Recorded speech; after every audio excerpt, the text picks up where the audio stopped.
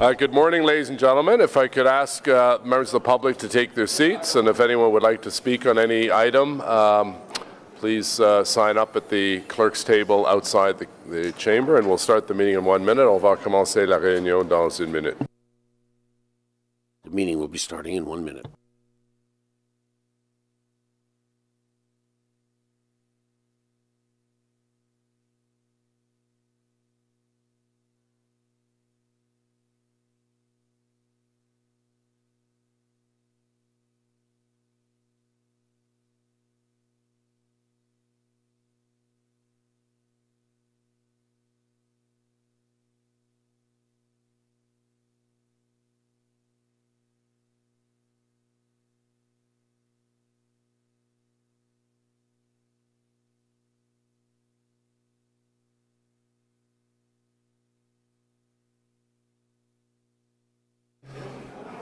Good morning, ladies and gentlemen, and welcome to the finance. Bonjour, mesdames et messieurs, bienvenue au Comité des finances et du développement économique en ce 3 décembre. Économique pour le 3 décembre.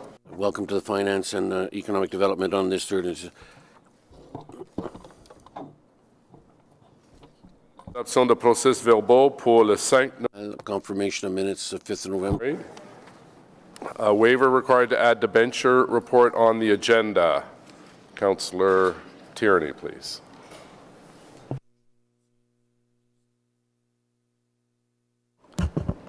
Great.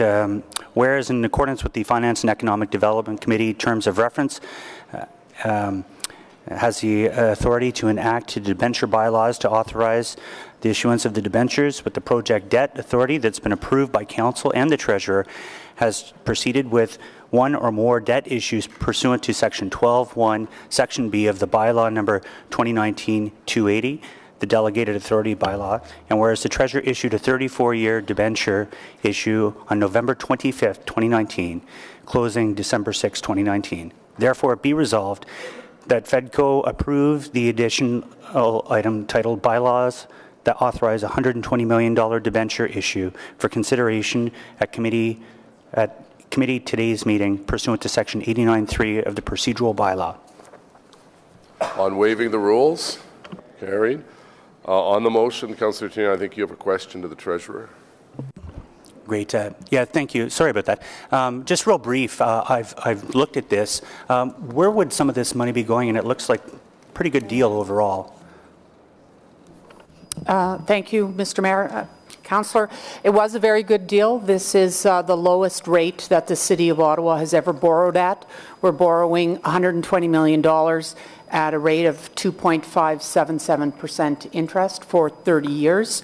So it was, again, the moment that we hit the screen to sell, it was completely sold out. So the City of Ottawa's good name in the financial markets continues, and these monies will all be used to support capital projects that would be funded from tax dollars. That's some good news. Thank you very much. On the motion, carried. Okay. So, Councillor Meehan. Thank you. What do we know? What's the overall cost of this to us over 30 years?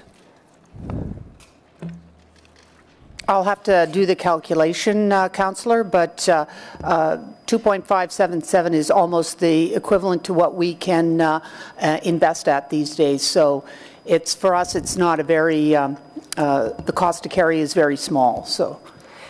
And what kind of, you said it's going to be supporting capital items on the budget. What kind of capital items? There's a number of roads that this is paying for. There's, I don't believe there's any transit in this. There might be some water and sewer works as well. So it's a variety of capital projects over, and typically that have all been built and that we're just funding now. And over what time period, Ms. Imilik? Sorry. This is a 30-year bond. So, but the capital projects that we're talking about, what's the time frame of these capital projects? These projects would have all been approved in previous years and would already have been built. Okay, so we've approved the projects without having the money, so that's why we need the $120 million right now. That's typically how we do it, Councillor. We have enough cash flow that we actually don't have to go to the markets and get the money when you approve the project. We can fund it internally, and then when we think it's an appropriate time, when our cash flow looks like it's decreasing, we go to the markets and get the money. Anything else, Councillor? I'm just wondering, what does this add to our debt? Our debt now will be at approximately, I think it's $2.6 billion, which, Councillor, when you consider that you have over $21 billion in assets that it's supporting, we're less than 10% of the value of our assets are funded by debt. And we can't sell those off, though, to pay down this debt, so this is just the... No, but it's... Okay. We're still using all of those assets. So you're just like you're using your home and you may have a mortgage on it. We're equivalent of having basically 10% of our mortgage outstanding. Is there a maximum debt that we are allowed to carry? Yes, the province has a limit of 25% of our own source funding. So according to their math, we probably could issue another $5 billion of debt before we would reach the limit. I appreciate that. Thank you. Okay. Thank you. Anything else? On the motion as presented by Councillor Tierney, carried. Councillor Tierney, motion with respect to LRT. Which one's that? Forgive me, Mr. Mayor. I just want to make sure I have the right one here.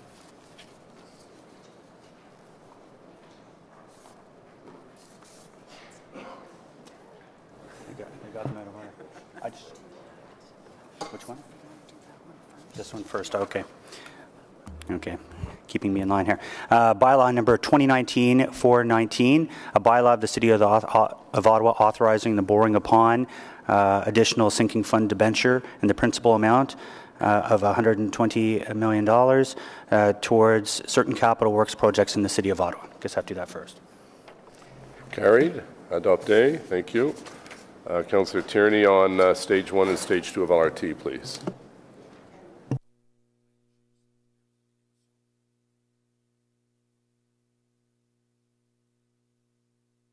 Just informed I have to do the confirmation of the bylaw, that the following bylaws of the City of Ottawa be given 3 readings and acted in Finance and Economic Development Committee in accordance with the delegated authority. A bylaw of the City of Ottawa to confirm the proceedings of the Finance and Economic Development Committee, a committee of council of the City of Ottawa. Meeting is held on December 3rd, 2019. Carried. Great. And LRT.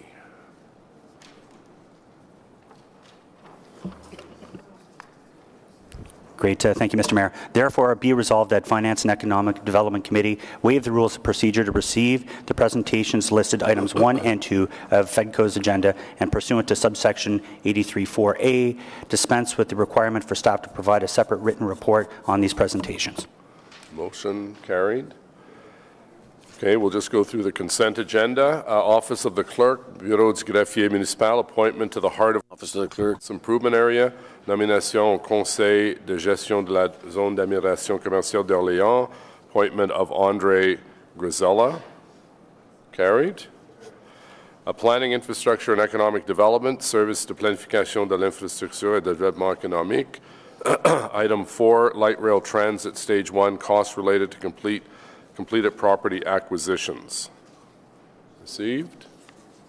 Item 5, Ottawa Stadium Lease, 300 Coventry Road, location de Stade d'Ottawa, 300 Chemin Coventry. Carried.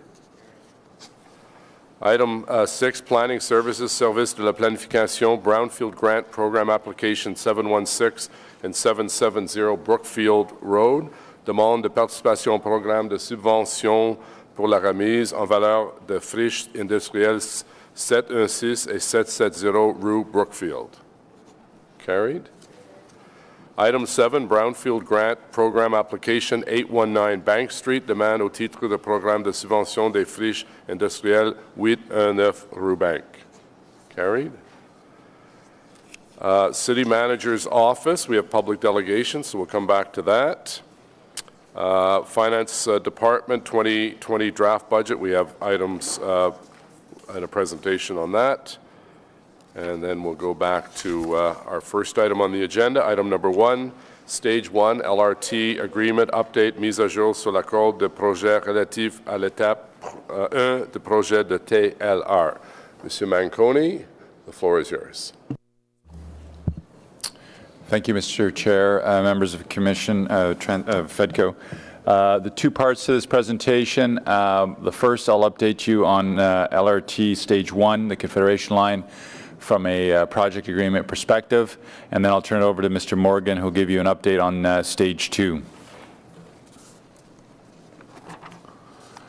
So, Mr. Mayor, members of committee, progress is being made on stabilizing the service with the Confederation Line. Our priority continues to be on improving service for our customers, and we are in continuous interaction with RTG and RTM to ensure that their focus is aligned with making sure that we have consistent, reliable, safe service for our customers. The four main issues where we are focusing with RTG is ensuring that they stay aligned on resolving the issues that we've talked about in the past, which is the train control monitoring system, door operations, the vehicle on board controller, and track switches. Also, in terms of ridership, because I know there's been some comments about some of the disruption to our service, has that affected ridership? The data that we have so far indicates September to September comparison from last year. We're at 3.7% more ridership overall on the entire system. October, we're about 3.2% higher overall on the entire multimodal system. And for the 12-month period, we're just under 1% increase for the entire system also. So that is promising, and hopefully that continues. I'm now going to go through those four issues and give you an update in that regard. The number of occurrences associated with the train control and monitoring system where it's causing disruption to the service, particularly in the AM and PM peaks, is trending downwards. There are a number of things we've done with RTG, RTM, and Alstom to assist in this regard. The first thing is there is software that's been deployed on all of the vehicles, and that software does two things. It contains the issues that are generated by this situation, so it minimizes the impact. And the second thing it does is it collects critical data which is passed on to the engineers and technicians that are looking at what the root cause could be and ultimately looking for a root cause solution. In addition to that, we've implemented a bunch of measures that enable a very rapid response to reset the system, no different than resetting your computer at home. There's a procedure to that when this TCMS issue arises, so that minimizes the disruption, and when it does occur, in some cases it's not even noticed by anyone. Although the root cause is not determined, these combined measures have reduced both the number of incidences and the impact to service. And that international team of experts continues to be on the ground assessing and looking for root cause. So from a statistical perspective, this is a graph that demonstrates the number of TCMS events that caused delay by week since we've launched. And you can tell in mid-October, towards the end, that's when we spiked, and things are trending downwards in terms of the occurrences, the number of occurrences, and the number of occurrences that are impacting services. So we're containing it, and we're continuing to work on the permanent solution. In terms of door operations, again, a friendly reminder that you will always have doors interrupting service on any system around the world. 50 to 60% of rail disruptions in urban settings are associated with interactions with doors or doors going into default mode. That's normal, that those are safety features kicking in. Our door faults are being managed very, very well, so much so that it's virtually invisible in many, many cases to service. Unfortunately, and please, I'm not blaming customers, I'm sharing information, and we're going to be tweeting out very proactively. We had 3 delays last week where it was a direct result of customers forcing and prying open the doors.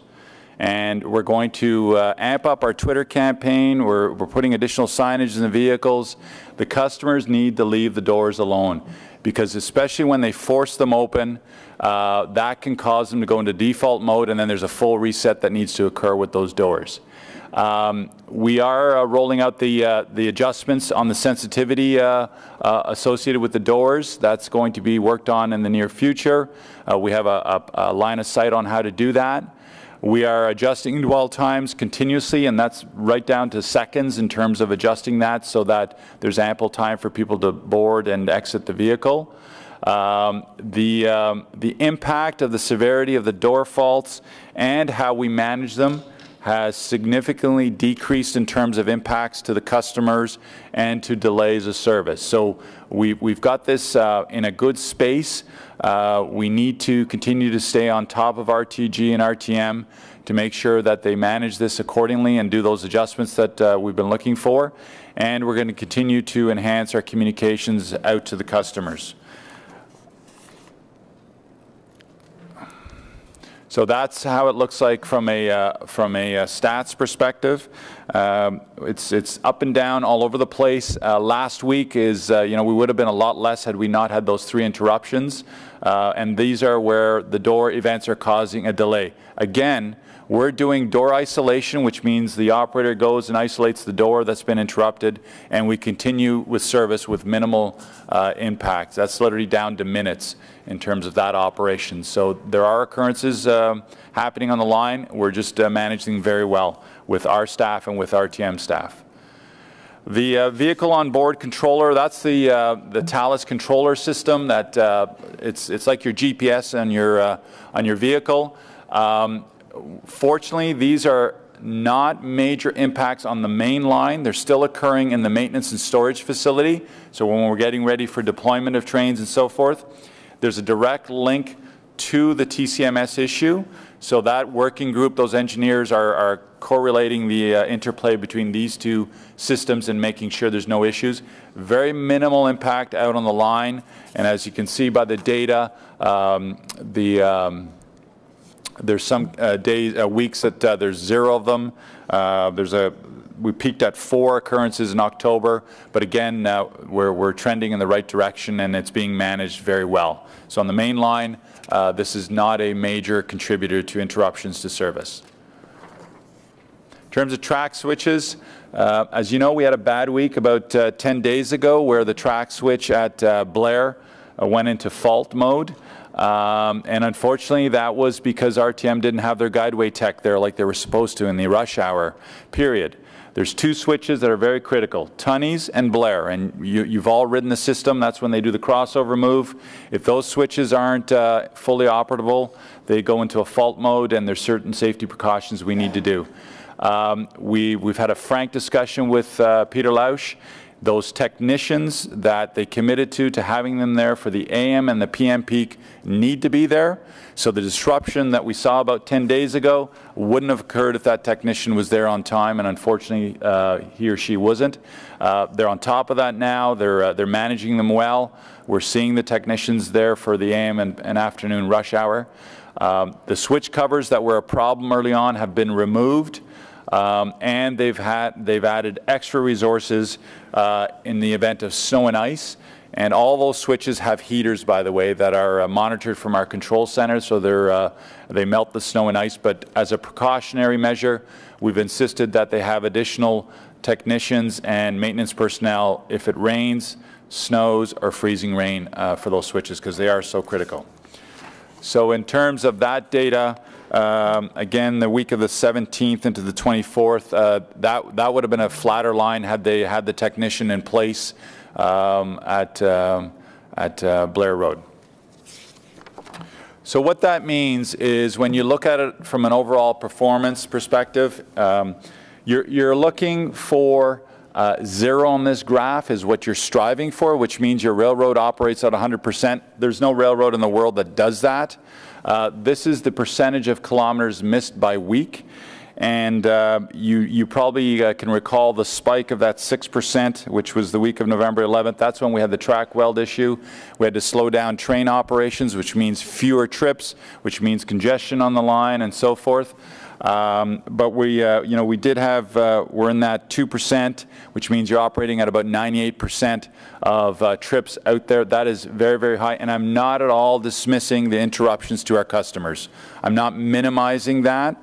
I'm just sharing with you the data, and we are, as it's trending down to the bottom right, had that 6% not been there, that's what we're encouraging and forcing RTG to focus on, to drive down those trips missed overall. So in terms of taking care of the customers, we're enhancing services. We're thinking outside the box in terms of what we can do in the event of rail disruption. We have the 40 additional buses that we've deployed citywide, which will get codified into the January schedule. Those are yielding positive results. We have the 20 dedicated R1 buses that we deployed yesterday in the event of rail disruption so that we don't have to bleed off of your routes. We have the additional 19 buses for your consideration in the budget. The O-Train ambassadors are being extended, and we have the improvements to stations and trains that you've heard about, everything from strap hangers to weather protection and platform changes and so forth. So the funding for service enhancements, this is the project agreement piece. As we know, RTG has not fulfilled the contractual obligations. They are required to deliver consistent, reliable service at very high standards for our city. We are exercising our rights, and there are many rights in the project agreement that are very straightforward and black and white.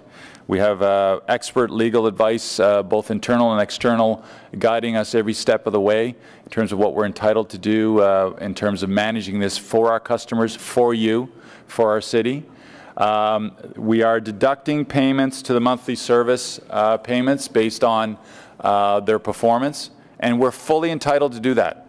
It's not like we have to ask. That's an entitlement. It's clear in the project agreement. If they don't meet certain performance standards, we do deductions. So those deductions are funding a lot of the initiatives that we've been talking about.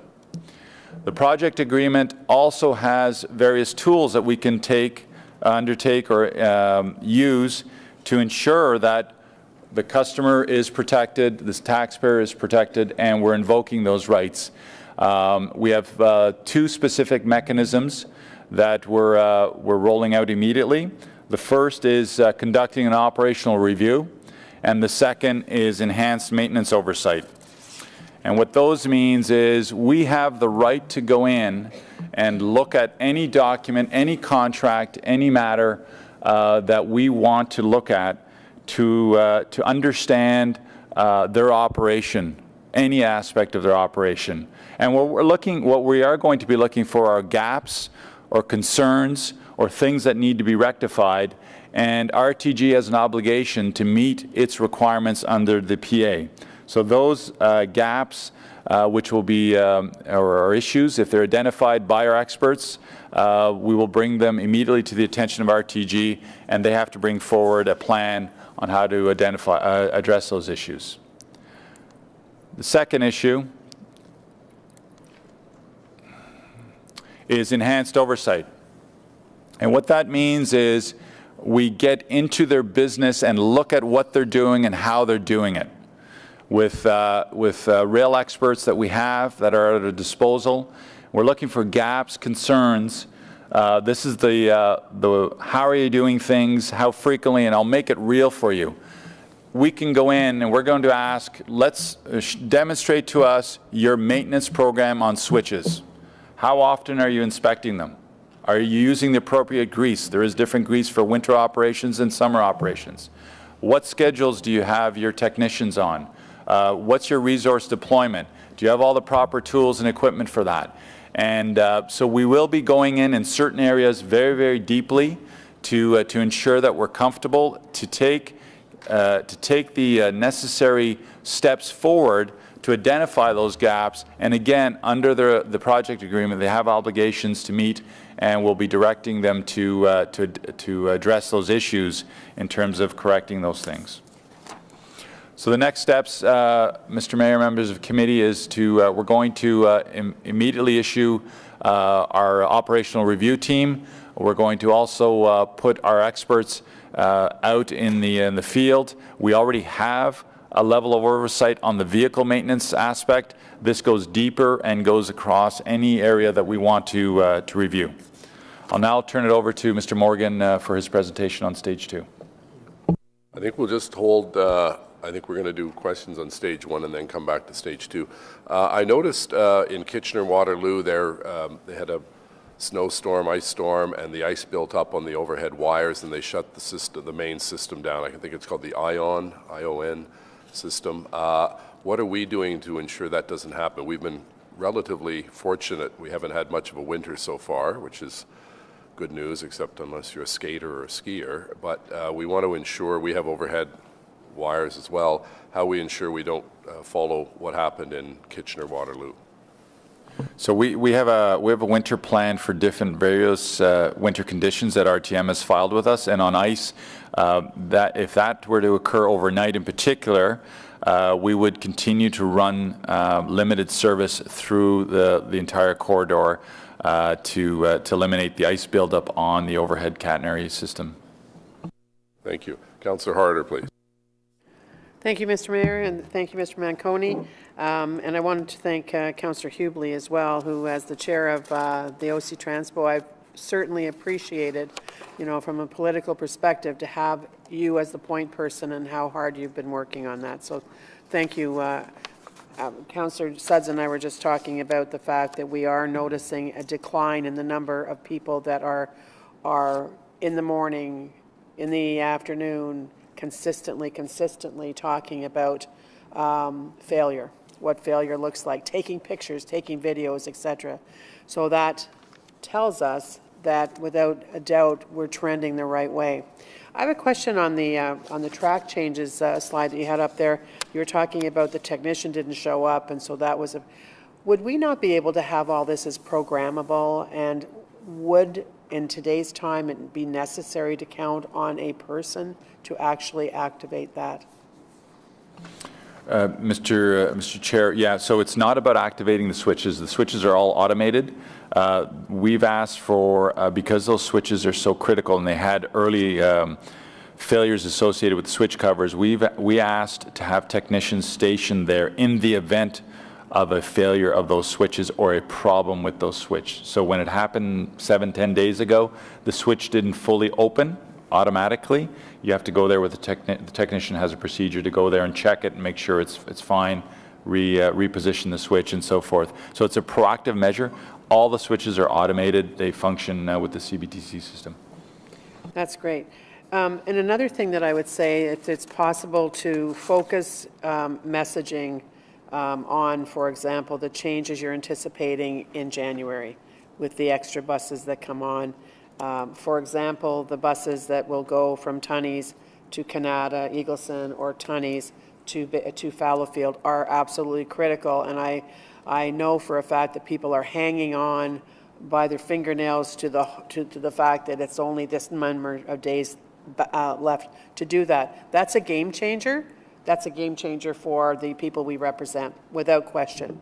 When you think about the number of buses that are available to go in the direction to Bayshore, in the direction to Baseline, to take 100,000 people and the riders of 100,000 people and more, because Stittsville is also part of that, or in my case 100,000 people and including Councillor Meehan's part of Barrhaven. You take that number of people and to have them on a Pony Express is not realistic, because too many people who don't need to go to Fallowfield, don't need to go to Eagleson, are getting on anything that they want. So my point on the messaging is it's confusing, because we did have a bus that was jumping and going from Tunney's to Fallowfield, and that seemed to be working well, and you had one as well. But like yesterday I had from somebody saying, I thought all the buses were going, are the 270 series supposed to stop at Baseline? Okay, now we stopped at Majestic. The bus number is, 4 letters. Sportsplex 2, seriously? And so that kind of stuff. I think it's really important. What should they be expecting? At perfect scenario, what should they be expecting? Because that's what they're hoping for. Like, that's what they're waiting for. And I think that will, buy us continued support of our service and make it more reliable. Councillor, I agree with you 100%, and we are going to be giving all of you a very precise scripted memo on what the changes are by routes, so that you'll have that well in advance. And then our comm strategy is to push out exactly what you're talking about, because with the 40 buses, with the 40 buses, a lot of them were filling in gaps, and so there is some of that confusion out there. That was a calculated risk that we took because we wanted to provide the service rather than miss a trip. We are going to do, if I could call it that, resetting or that clarification as to what routes specifically go where. And I know many other councillors have asked me, when do I know the exact changes for January? It's coming. There's a whole team working on that, and I agree with your point. It has to be crystal clear to everybody, both to your offices, to the customers, on our website, social media, and so forth.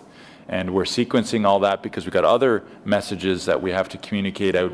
Like, we're going to go to manual door operations for winter. We're worried about information overload, so it's deliver great service, get the communication part right, all in parallel, and try to do it all together. And I think you can count on each of us to individually know how to get that information out to the people that we serve best. And then you don't worry about that. I mean, you're going to come up with a package that fits the whole system, but really, whether it's Councillor McKenney or Councillor Brockington, myself, Councillor Kavanagh, Councillor Dudas, individually, I think it's the best way of getting the information out and the people having the confidence in that and understanding that, okay, so this is about Barrhaven. I'm not going to be telling them about Orleans Ward. I'm not going to be telling them about West Carleton. If they want to go there, they can find out that information. But I think that just to make it really easy, do the best you can at giving us the wordsmithing that we can actually just pound away at it, so people, even in the busy time of Christmas, can actually catch on to the fact that, okay, that's great. By the time I come back from my Christmas holidays or my whatever I'm doing, or we were away skiing or whatever, I know that this is going to happen for me. And I think that would go a long way. Thank you very much. Okay, thank you, Councillor. Councillor McKenney, please. Thank you, Mr. Mayor, and thanks for the update and the more regular updates that we've been getting. It certainly has been helpful in terms of responding to some of the inquiries that we're getting into our office. So I thank you for that as well. Just want to ask about the number of drivers and the training between now and January. How many new drivers are you having to bring on, and how is that training happening in what seems like a shortened period? So we just screened, I believe, because we had to book Tom Brown Arena, 160 operators. They're going through the process. Remembering, I think our failure rate's 20 to 30% on that. So we're definitely over the 100 mark in terms of what we're trying to lock down. We put together an integrated team of HR, ourselves, and others, MTO, and we're working. We've never done this before, actually. We're going through the weekends. We're actually looking at split shifts for training and so forth. We know we have enough resources to go with everything that's been put before you, which is the 40 buses, the 19 new buses in service, and the 20 on the replacement service. What we need to do is build up what's called the spare board, which is in the event someone calls in sick or we're short on operators and so forth. So that's what we're pushing towards right now. And we have trainers. We're even looking at bringing back trainers that have retired and get them recertified to help us out. We've reached out to other agencies. They're offering us trainers in January. So our goal is to bring, I'd say, over 100 operators back. I guess I'm thinking more about timing. What is a normal time frame for training a new driver? So let's say I apply to be a driver, you bring me in, I make it through that 70%. what is the normal time frame for training me to actually go out there and turn on that key and start to, you know, move passengers around? There's a number of things. I believe off the top, the MTO days is 36. So it's around 6 weeks, start to finish, but that's just using a conventional training regime of 8 hours and so forth, and not looking to, you can do road and you can do in classroom, and again, the team is looking at how we condense that timeline if we can. So historically, we've always trained our drivers in about 6 weeks, and that's what we're looking at doing between now and January, is that correct? No, Councillor, it's varied. We comply with all the MTO rules on training. We've been audited. As you know, we went through a bus crash, 2 of them. We've had investigators in on looking at a lot. So I'm not sure where you're going in terms of what you're looking for in terms of the training, but I just want to know how we're going to have enough drivers trained for January. I'm just not sure how what that looks like. So you're running the service right now with all of your service plus the 40 plus the 20 on standby. There's 19 buses that we have to service. We have enough operators right now to do that. The challenge is we've got moves within the organization of backfilling some para-operators, mechanics, and operators. So that's what we're doing now to the end of January. Okay, thank you. Just switching back over to stage 1, and I live very close actually to both Confed and Trillium Line, and you know, I think about Trillium Line often now because it does work so well, and we operate it and maintain it ourselves. And I just wonder what the overall performance, say in the last, I don't know, year, 2 years, 3 years, has been for the Trillium Line. Actually, correction, Councillor, we don't maintain that ourselves. Okay. We just operate it. We operate it? Yeah. Okay. The maintenance of the vehicles is contracted out, the tracks are contracted out, the switches are contracted out, the communications is all contracted out. Okay. And the performance of that, I'm glad you brought that up. It's around 98, 99%, 98.5, 99. It's very, very high. But I will remind you of the launch of that, because I know I was sitting there with the former chair. It was a very, very rough start, and we went through many months of trials and tribulations with switches and all sorts of things too in terms of typical ramp-ups. But yeah, Trillium Line is a great performing line. It's stabilized. It went through its teething pains, and we operate it, and the maintenance is contracted out. Okay, sorry, I was mistaken there. And you mentioned last meeting that we're to expect track heaving on the Confederation Line. And again, I go back to the Trillium, and I know we can't make a direct comparison, but my understanding is that the tracks are similar. Tracks are tracks, right? We've been laying tracks in this country for a long time. So I just wonder, like, have there been track heaves and weld cracks on the Trillium Line? So I'll say one thing, and then I'm going to turn over to Mr. Morgan, who knows this like the back of his hand. A track is not a track is not a track. There's different gauges, there's different widths, there's different heaters. So on Trillium Line, you've got gas heaters. On the Confed Line, we have electric heaters. But I know that there was inquiries about comparing the heaving and the track welds on Confed to Trillium. I'll get Mr. Morgan to comment on that. Okay. So a few years ago, at Trillium Line, Carlton in particular, the passing siding at that location, we had the original spring switches that were installed in 2001, and those switches for a number of years, due to fouling of the ballast and other issues, did suffer from heaving, and that's why that particular location, that's why for a little while we were having problems on the Trillium Line. We did, through some PTIF funding, we were able to replace those, replace all the ballast, so clean ballast. So the heaving issue at that location has been corrected. In terms of, so I'll talk a little bit about the Trillium Line first and then go to the Confed. In terms of the track is continuously welded rail. It was replaced a number of years ago when the pilot first opened. They used the original rail, which was bolted. That was swapped out to continuously welded rail, which needs to be installed and set at the correct temperature. Otherwise, you do suffer from, sun kinks in the summer, which we do see on the Trillium line. There is a problem in a couple of locations where in high heat waves, we slow the track down. We've been fortunate that we haven't, in the opposite, in the winter months, we haven't seen any rail breaks on that track. And so it's really a question of mitigating the summer performance. So that's the Trillium line. The difference on the Confederation line, we have a number of tight curves that are essentially brand new rail. RTG is working to get essentially the neutral temperature, finding the balance between how to set up the rail for the cold winters and the hot summers in order to minimize the potential for a rail break, or to minimize in winter, or to minimize the potential for kinking or shifting a rail in the summer due to the high temperatures.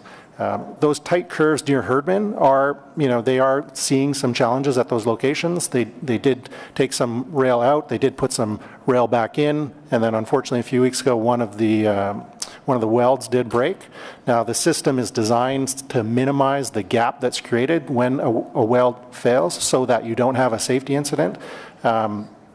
That same type of setup, the advanced clips, minimizing the track movement, we don't have on the Trillium line. So you have a very good fastening system on the Confederation line. We just need to kind of get through this period of stabilizing the rail, making sure that RTG sets up the rail for the correct temperature that deals with both the hot summer months and the cold winter months.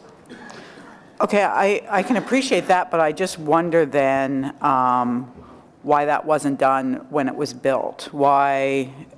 So and I'm not sure that I fully understand you, but what you're saying is you may have to take it out, you may have to reinstall. There's a perfect temperature at which it allows for expansion. Is that correct? Councillor, all rail. But I guess I wonder why that wasn't done by RTG to begin with. Like, why didn't they put it in at the perfect temperature? No, they did, Councillor. The analogy is this. Just like a new house, when you move in, after the first year, you have some nail pops and drywall cracking, settlement of the house, and so forth. All rail lines that go through extreme temperatures, heat and contract. And the operations that we're doing, so last summer, unbeknownst to yourselves, they actually had to go in and cut a rail. They just cut it, and that releases the tension, and the rail sets right back, and they re-weld it. This is done across the world where there's differential in temperatures. RTG did what they needed to do, and what happened the other day, and the term rail break sounds so catastrophic, it's not. There's a whole safety protocol associated with it, and so forth. And what occurred there has happened everywhere around the world, and there's a response to it, and they did a very good job responding to it. And we will, I'll tell you right now, this spring, we're going to have track heaving, and we're going to issue slow orders. We do it all the time on Trillium. This happens everywhere. We need to get into this cadence and this normalization of railroad operations. The system has to find its equilibrium and go through 4 seasons of adjustments. Ballast will heave, settle, and so forth, just like a new road, just like your house does. So on the rail track, I'm not trying to minimize it, Councillor. This is all normal stuff. So the Trillium line has had track heaves? Yes. And we'll expect to see that again this spring? On Trillium? Yeah. You could. Okay. Depends on the temperature. There's jurisdictions that actually take fire hoses out and cool the track down to get it to come down. And then when you do the repair, you have to wait till the middle of the night to bring the track down to a certain temperature so that the weld can adhere and so forth. So when we did that adjustment on the track last summer, it was in the middle of the night. It has to reach a certain temperature. There's a science to continuous weld rail. Okay. Just coming back to your go-forward plan, you said that you had a team of experts that you were going to do enhanced oversight and an operational review. So are those experts in-house today, or are they the experts that you brought in from externally, that the names that were given to Councillor Meehan? Some of those names on that list, and we're propping that up with other experts also. And then we bring in specialized people, like again, on the track issue that I talked about last summer, we brought in an expert on track from Chicago. He's probably the best in North America that understands just track geometry and track heaving and welding processes. So depending on what we find on the review, we'll start to bring people in, and we have a long roster of experts that have run, maintained, built, and managed railroads. So that's for the operational review, but then the enhanced oversight, like who will be the rail experts to do our enhanced oversight, and how long will they be with us? Like what will that look like? What's the confidence that we have going forward? So we currently have 2 full-time people at the MSF that rotate through there every single day, 7 days a week. They're looking at vehicle issues. On top of them, we're going to have an operational person that looks at operational movements in the yard, deployment, and so forth. On top of that, for 2 months, I have probably one of the leading rail maintainers for maintenance in North America. He worked in former New York City. And he'll be here for the month of December and January. And on top of all of those folks, I have probably one of the best individuals in North America that's currently works with STV that was on the list of that we provided to Councillor Meehan, who's bought more rail cars in North America than anybody else, has run the busiest system in North America, and knows CBTC. And the list goes on and on. We can bring in experts. So if we have a CBTC issue, Michael knows a CBTC expert that's on call and so forth. And RTG will pay for that? That's correct. I imagine they don't come for cheap. They, no, you got to pay for the right talent, and yeah, RTG will pay for that. And just one last question then. You just mentioned, and maybe it's more of a comment, that RTM didn't have the technicians to deal with the switches at the terminus stations. What was there? Did they give a reason for not showing up for work that day? It seems to me we're paying them an awful lot of money, and all eyes are on the system right now. Why would they not come out to pull those trains out of the terminus station? So apparently the guideway technician was en route. I don't know if he or she got delayed. They weren't there. They need to be there for 3:30 to 6:30 is the period that they're supposed to be there. And I can assure you that Mr. Lausch, he spoke to myself, Mr. Kanalakis, and even the mayor that day.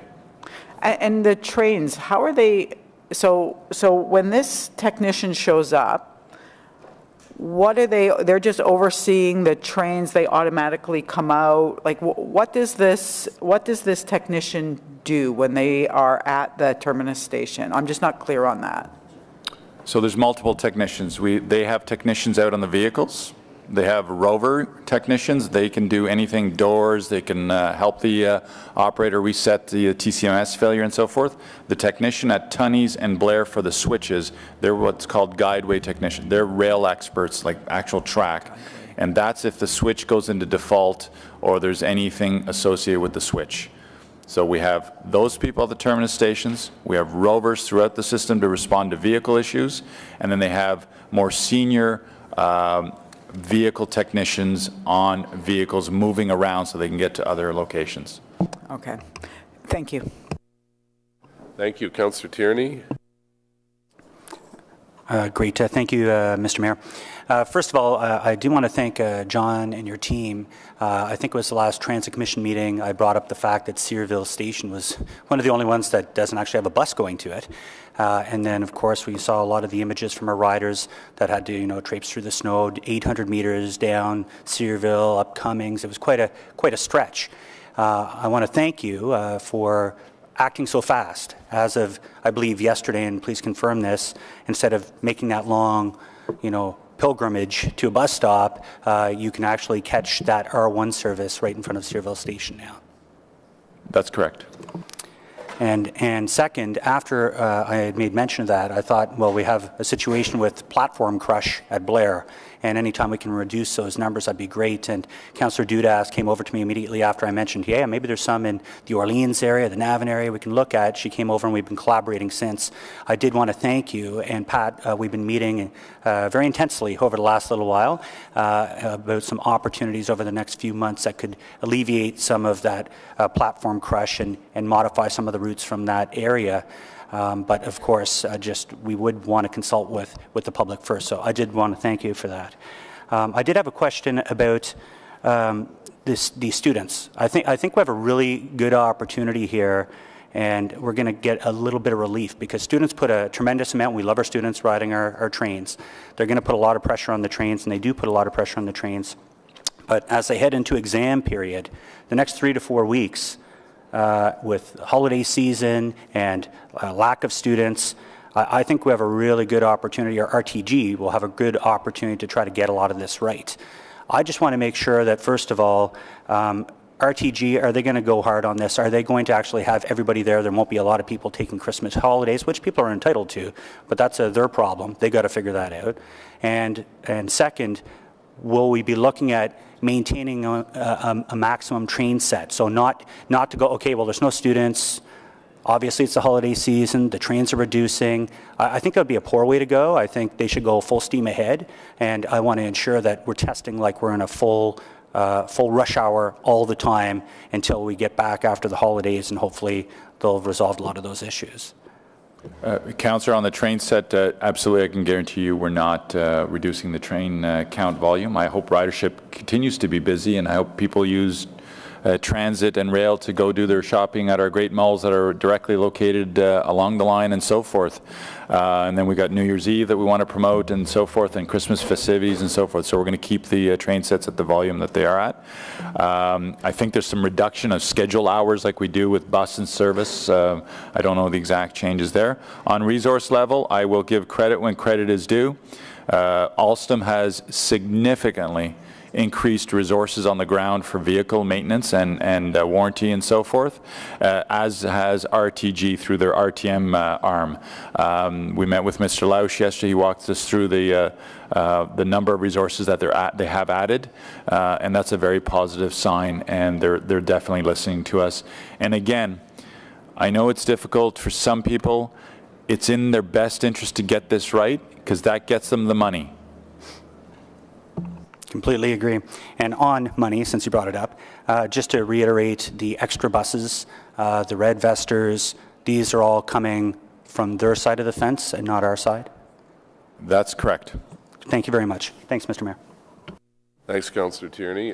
Councillor Brockington, just a reminder for the people who are here to speak for the budget, apologize, but we have a number of people that want to deal with this issue, so it will be some time because we have, I think, 8 people. So if you're here to speak to term of council priorities or the budget, it'll be a little bit longer. Thank you, Councillor. Thank you, Your Worship, and good morning to everyone. Mr. Manconi, thank you for the update. Good to see progress and good work. What keeps you up at night? What are you worried about right now?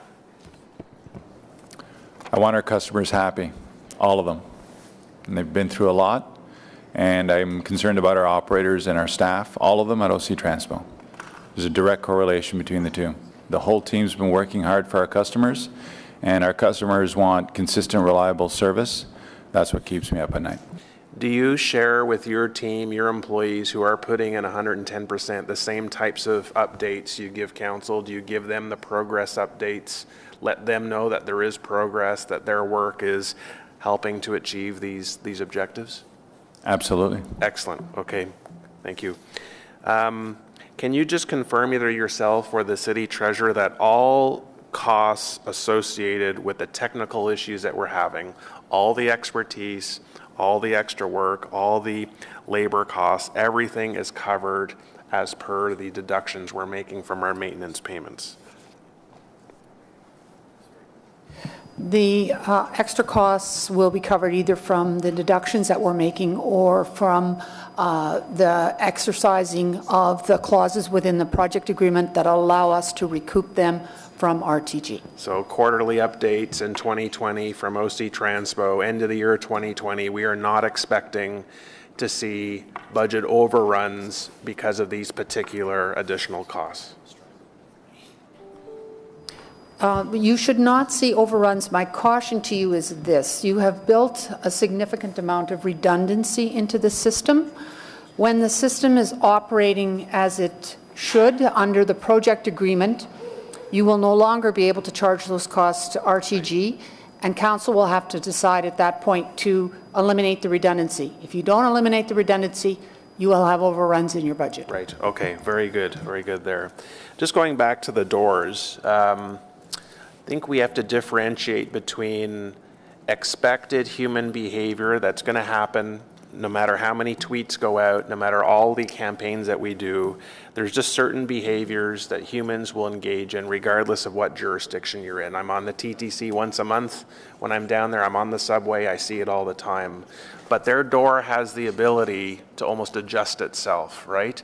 Not all the doors have to reopen. It's whatever door has some sort of blockage can do that. So will we eventually get our doors to the point where they'll be able to recognize that type of interference, readjust itself? Yes, we currently have 3 resets, so the door, depending on the force that you apply to it, cycles 3 times. The sensitivity adjustment calibration is the piece we need to concentrate on, and we're just starting to roll that plan out. And can you confirm, I think there were stickers at least mentioned, or maybe they were put on and they came off, but I think maybe the most effective public outreach campaign would actually physically put a sticker on each door that basically has maybe, you know, a red line, circle, red line through it that basically says do not pry or do not adjust, something like that. So it's in your face, it's right on the door, I'm about to do it, oops, oh yes, I shouldn't be touching this. Has that been considered? That's what we're going to roll out. I know, Councillor, you're on the Trillium line quite often. I think we have that exact sticker there, and we're going to do that. Okay. Are we adjusting how we're going to manage LRT Phase 2 based on lessons learned from Phase 1? What have you changed with the entire Phase 2 process based on our experience so far since LRT rolled out? I'll let Mr. Morgan speak to that. Okay. So I think one of the biggest changes is really the proving period right now with the vehicles. You know, all of these changes, whether it be, you know, simple changes like the strap hangers or software modifications, the TCMS software changes that will ultimately be resolved by Alstom, all of those changes get wrapped up into the vehicle fleet, the next 38 vehicles that we've purchased for Stage 2, such that by the time we get to Stage 2, we'll essentially be going into a testing commissioning period, a trial running period with a set of proven vehicles. You know, so we're using this period to work out all of those bugs with the vehicles. At the same time, we're taking a hard look at any changes, any, you know, capacity issues that we're seeing at the stations, or any things with any characteristics of the stations that we're not happy with. We're looking at how do we roll those changes into the designs for Stage 2. Good. I've got a number of questions related to Phase 2, which I'll just hold because I want to make sure that if there is an opportunity to learn from station design, carriage design, senior management oversight, testing, that we bring that over to Phase 2 so that in 3-4 years, we're not having the same type of conversation here. But again, I appreciate the update. Thank you. Again, Councillor Menard, please. Thank you very much, Mayor. Thanks for the presentation this morning. We held a public meeting on transit issues about 3 days ago, and we had a lot of people show up. The public remains concerned about not just Stage 1 rollout, but the transit issues on the buses as well. And so they talked extensively about some of the areas that they're experiencing issues around missed bus trips and some scheduling problems. The LRT launch, they have a lot of potential solutions as well, though. They talked a lot about, you know, reducing the tie-ups at Blair and Tunney's, ways to spread out bus distribution and scheduling to alleviate backups with the R1 service, not just at those 2 areas, but in between.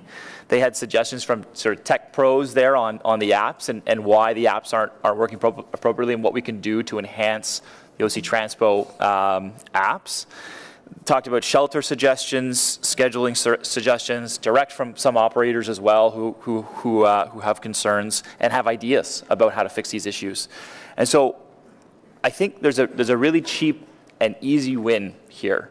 And it involves creating a community consultation group with average riders who have been experiencing these issues and have some solutions or suggestions for you. And it doesn't cost us any money. It's a good public thing to do as well, because you can take the issues from a a subset of people that would represent the majority from all regions of Ottawa and work with them, bring in average riders. So I guess the question is, would you consider forming that type of a community consultation group during this critical period and bring in some of those average riders who have some of these suggestions? You really could benefit, I think, from this, and the system as a whole would be helped from all areas of Ottawa. So is that potential on your radar if that is a suggestion from council and committee? Councillor, we already have that. And, you know, I saw some of the comments from that meeting that OC Transpo doesn't listen to its customers. The majority of the changes of the 40 buses came from your offices and customers.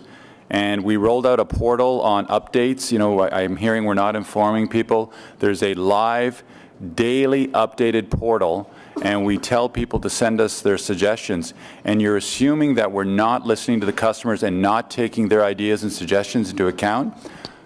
I'm sorry, I have to be very blunt on this. It's the opposite.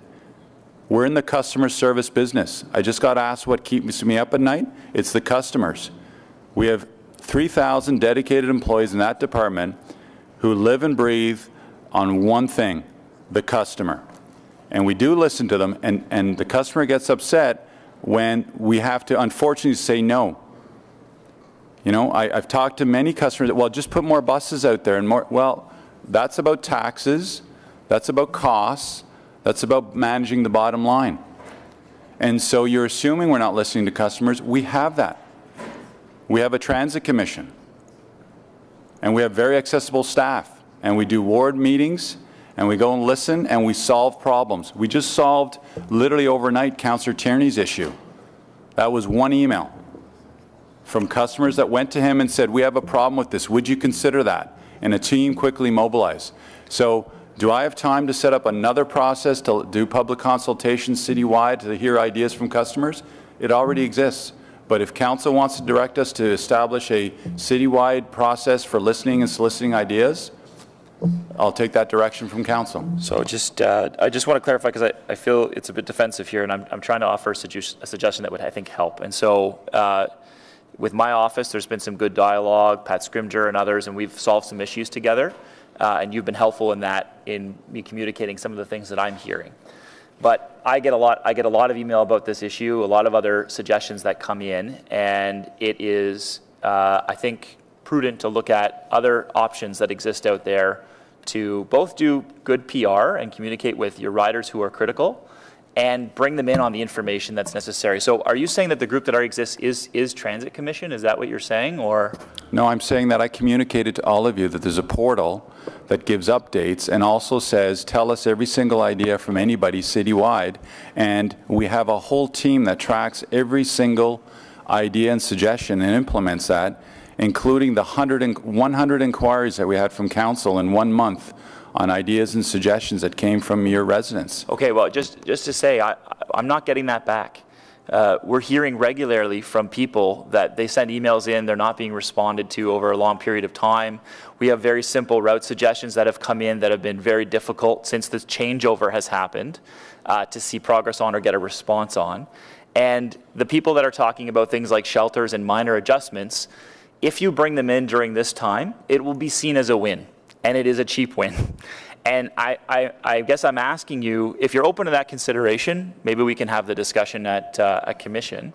But, you know, the feedback we're getting, and that I hear from my colleagues as well, it's not that they're well informed on these issues. It's not that they have been responded to by OC Transpo. It's not that they're feeling like they're being included in these solutions around paratranspo and other areas. They don't feel that way. The majority of customers that I've talked to do not feel that that is the case right now. So this is a simple solution. I don't want it to be a defensive thing. I really think you could benefit from doing this. So I'll try to work with you and see if we can't get something like this started in a way that will be productive for all of us. In terms of the stage 1 maintenance contract, I just want to be clear on this. There's a $4 to $5 million payment per month, right? And so can you tell me why does that vary? Why is it 4 or 5 or in between? What's the variance? It starts off just over $4 million at the beginning of the 30-year concession, and as you move through, and the treasurer can explain, there's debt repayment and so forth, it peaks out around, I believe, $5 million. So it's over the journey of the 30 years. And that's not just for maintenance. This is for other capital costs, or is that just for maintenance? No, that's the 30-year concession period, and Marion can give you the highlights on that. There's a number of factors that go into that payment. The largest part, I think, is actually the maintenance, and that's determined by the number of hours that are, or kilometers that are driven, number of service hours, etc. Then there's also the repayment of the debt and equity that RTG put into the project. They get repaid that over the next 30 years. And there's also some SVP, special purpose vehicle costs, which is part of what we had to do to set up this arrangement. And there's insurance that gets they take out insurance, we repay them. So there's a number of factors that go into that payment every month, which is why it varies slightly from month to month. What is the maintenance specific cost then? You said that's the majority of it. What is that? I believe the maintenance cost is roughly $2.6 million. Okay, $2.6 million per month. Okay. And then we've heard some of the issues are reducing. At what point are we able to add that additional train that we've talked about? You said once these issues are sort of getting close to being resolved, do you anticipate that by the end of the year? What is your new timeline on that? So RTG is looking at adding 2 double trains, what you have right now, hopefully by the end of January.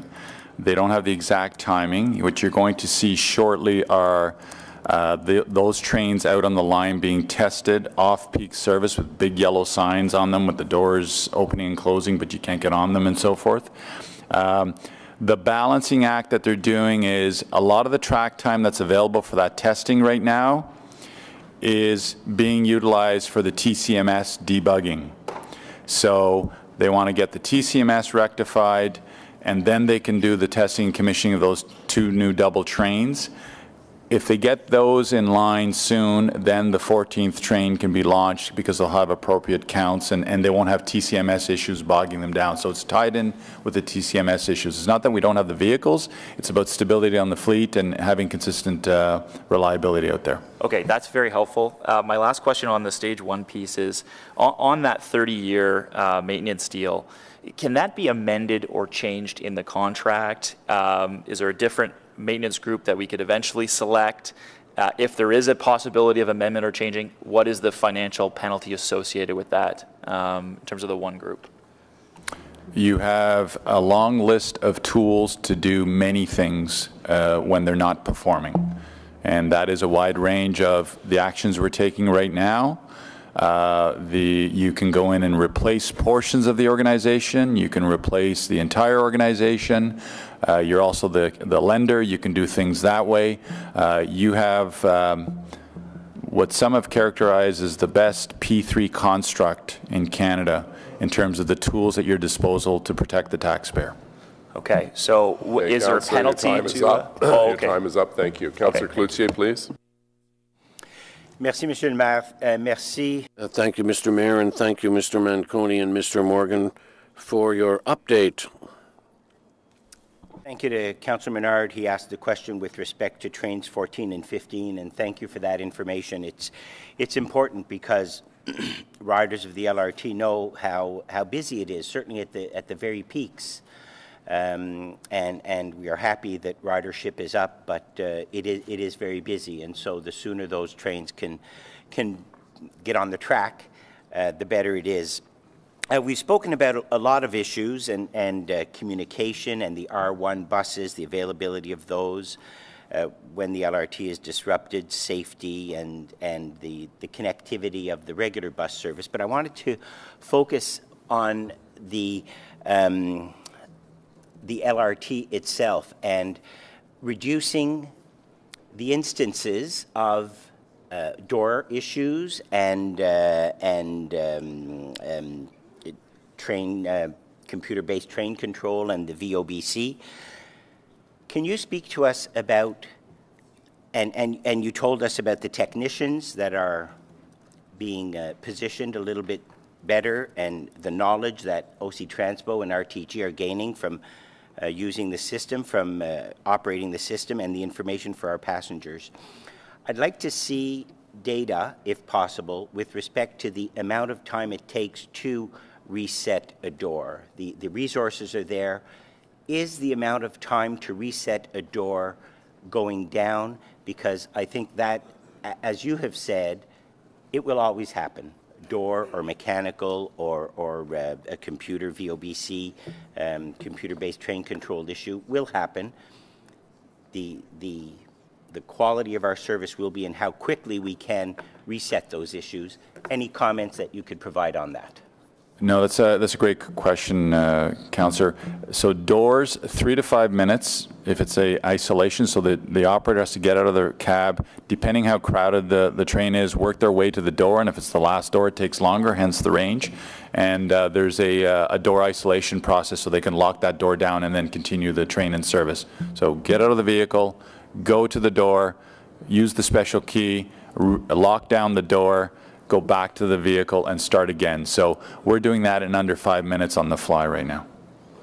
And is there not a technician? I have seen Alstom technicians on board the train. Are they not there to assist with that? Yes, they can also assist if there's a technician on that train or on that, if on the first car or the second car, they'll quickly mobilize and go and do that. They all have radio communication with each other. Okay. So that gets it even quicker. What about with the communication issue, computer-based train control, the VOBCs, and when that, you have said that it happens, I believe you've said it happens more at Tunney's or at Blair, but of course it has an impact on the entire system. How quickly are those issues resolved to keep the train going? So the VOBC, like I said, it's rarely happening on the main line. The TCMS failures or code fault happens predominantly at Blair, sometimes at Tunney's, and rarely along the main line, so that's a good thing. And what we did there, it's literally minutes, because what we do is at those terminus stations is we have the operator on one end of the cab, we have a technician that immediately goes into the other cab, and so the operator resets first. If it's not on that vehicle, the technician resets it on the other cab, so they don't have to walk down and do it. So it's a double cab entry immediately at Blair and Tunney's. So in the event that there's a TCMS issue, so it's a proactive move. That's got us down into minutes also. So by the time that train is loaded up, it's good to go. So we haven't been seeing those issues so much on the line between Tunney's and Blair. That's correct. Between Tunney's and Blair since we've launched in early October. There's been one instance on a few of the stations, and I think Bayview twice. Okay. With respect to the door and providing information to our customers and making sure that people know about the doors, and Councillor Brockington talked about it a little bit, stickers on the doors. I believe you were going to put some hangers on the train. Is that the strap hangers are going in? Not the strap hangers, information hangers with respect to the doors. Yes, I believe that's part of it also. That and backpacks also, because we're having backpacks hitting the doors and so forth. So it's just an awareness program. Okay. Thank you very much. Thank you, Mr. Mayor. Merci, Conseiller. Councillor Blais, please. Councillor Blais. Just to tap into, I think, questions that Councillor Menard was asking, you had said that some new vehicles are coming in, or going to begin testing in the new year. So to confirm, those are vehicles 14 and 15?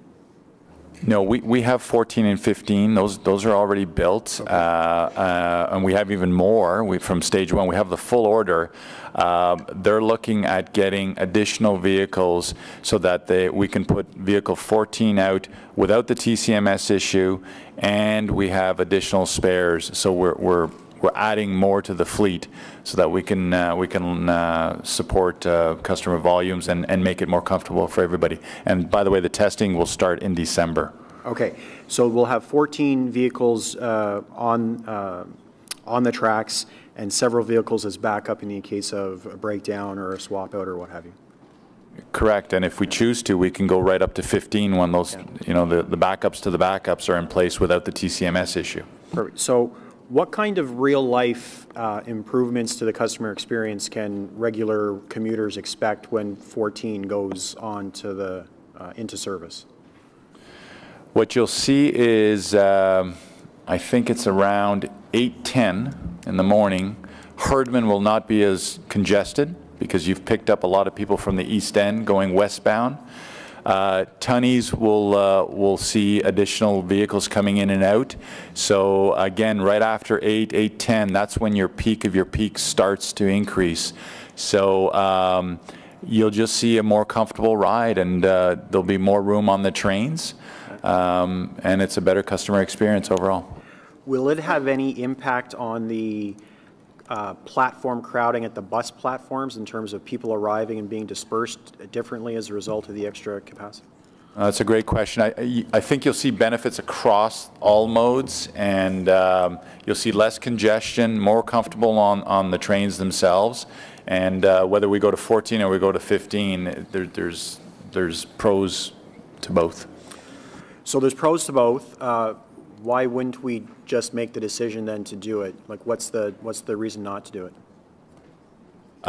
Because if they can't consistently depend on a non-TCMS failure, so in the morning, if there's a vehicle 16 as an example, that they're trying to get out into the sequence, and it has a TCMS failure in the yard, it just stays there. We don't want to risk the vehicles in service. We're trying to get 13 vehicles that don't have any TCMS issues, and then they also have vehicle 14 and 15 on full standby. So for example, this morning, just after 7, there was a vehicle issue. We swapped it out. Last night, there was a soiled vehicle, by the way, and somebody asked what's a soiled vehicle. Somebody unfortunately urinated in the vehicle. We pulled that out. We launched vehicle 14 as the backup and so forth. So we're consistently getting 15 vehicles ready that don't have TCMS issues or have not experienced fault codes in the yard, whether it's a TCMS or a VOBC. Are you keeping the two vehicles paired together uniformly, or have you been swapping the different vehicles together to create the trains? They stay together as much as possible, but they do decouple them from maintenance and then recouple them and test them in the yard. And that's when you pick up the code issues, either the VOBC or the TCMS issue, when you're recoupling them. I think at one meeting you had mentioned that RTG had not at that point yet had a yard master, like a harbor master for the train yard. Has that been put in place yet to help manage the flow?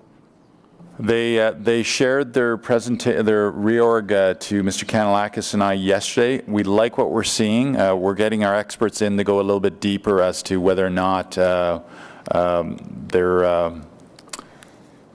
examples like the position that you and I have talked about. I'm not sure it's there yet. I want to see it, and there's benefits to it.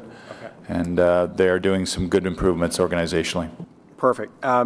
So I like the new email that we're getting every day from you or Troy. I think that's very effective. I do have one question or concern, and it relates to some of the verbiage or adjectives that are used. I know this seems minor, but last night the update was there were no major delays or something like that seemed to make it sound like everything went okay. And I know for a fact, at least in Orleans, there was at least one 45-minute delay to bus service. So I'm trying to understand, you know, is that not considered a major delay, or? No, and I apologize for that, Councillor. On the bus service side, you're absolutely right, and I know you communicated out to me, as did others. We struggled with bus service yesterday. There were cancellations and delays that we haven't seen at that level in the past. We've been doing very, very good. And yesterday was a bit of a struggle, and it was because of so many weekend things. We couldn't get operators out and so forth on overtime and so forth. And I am speaking to Troy about that. He didn't do anything wrong. I'm just telling you that I think there was a bit of a, there were cancellations, I know, out in the East End and some other areas. Okay. Thank you for that. On the doors, the door starts to close, it touches my shirt or my backpack or whatever, it'll open, and it does that 3 times. Is that basically how it works? That's correct. But it touching my hand or my backpack doesn't send it into fault. That's correct. It's when physical force is used to pry open the door. physical force or your backpack, it closes on your backpack, you're not aware of it, and you push it, and that's that sensitivity adjustment that we have to do. Yeah.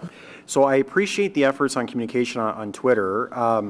My concern there is that I don't think regular people are on Twitter. I don't know many working moms or dads in Orleans that are on Twitter. If they are, they certainly don't pay attention to it perhaps as closely as you and me and the others around this table might.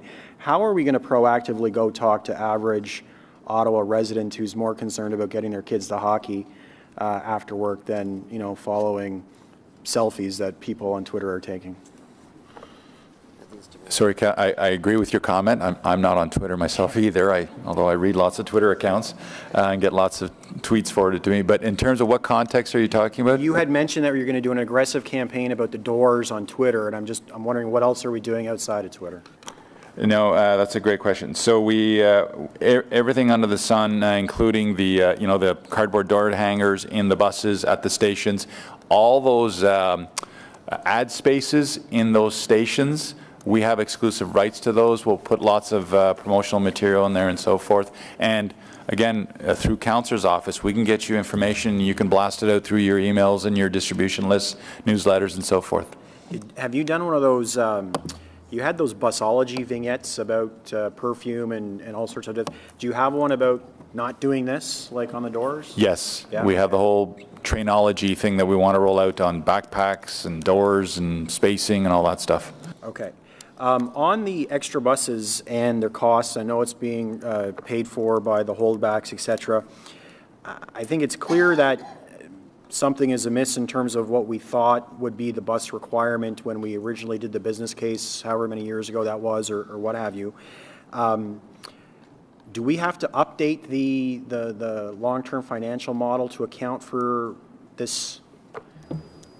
We are updating the long-term affordability model, yes, to incorporate this and a number of other things that have happened in the last little while. So we should expect to have an update probably by Q1 of 2020. Okay, and given that, again, clearly there was some, there's a difference between what the expectation was when we did the business case to the operational plan to what's happening in real life now with stage 1. Are we reviewing our assumptions about stage 2 at the same time as you update that plan? Operationally, we are. Yeah, in terms of how many buses we would need and the flow and et cetera. Yes, both from a detour perspective and also an end state perspective, and recognizing the scope and scale of change is very much less, and you wisely chose as a council to set yourself up for stage 2 bus route extensions in stage 1. So you set the network up so that stage 2 builds off of that. But absolutely, Councillor, it's back to the lessons learned and what adjustments and tweaks do we need to do and modify. So the operational assumptions, we're absolutely looking at that. Okay, and just to confirm from the slide, the 19 buses that are intended to come into service, I appreciate their budget contingent. We have the vehicles and they're certified. It's really just the approval of the budget and the updating of the schedules? Correct. Yeah, there's a big order of continual bus replacements that's coming on, including the bus detours for stage 2 and so forth. So the buses are arriving. We ordered those because through the replacement program. Okay. Thank you very much, Mr. Mayor. Great. Thank you for that, Councillor Kavanagh. Thank you very much. I appreciate your report and the updates. From my residents, I actually don't hear a lot about the train. It's still about the buses and still a lot of concerns. I got emails this morning again, and mostly it's about lateness and missing buses. It's still happening. Of the 40 buses that were put on, you mentioned routes that were going to be covered off.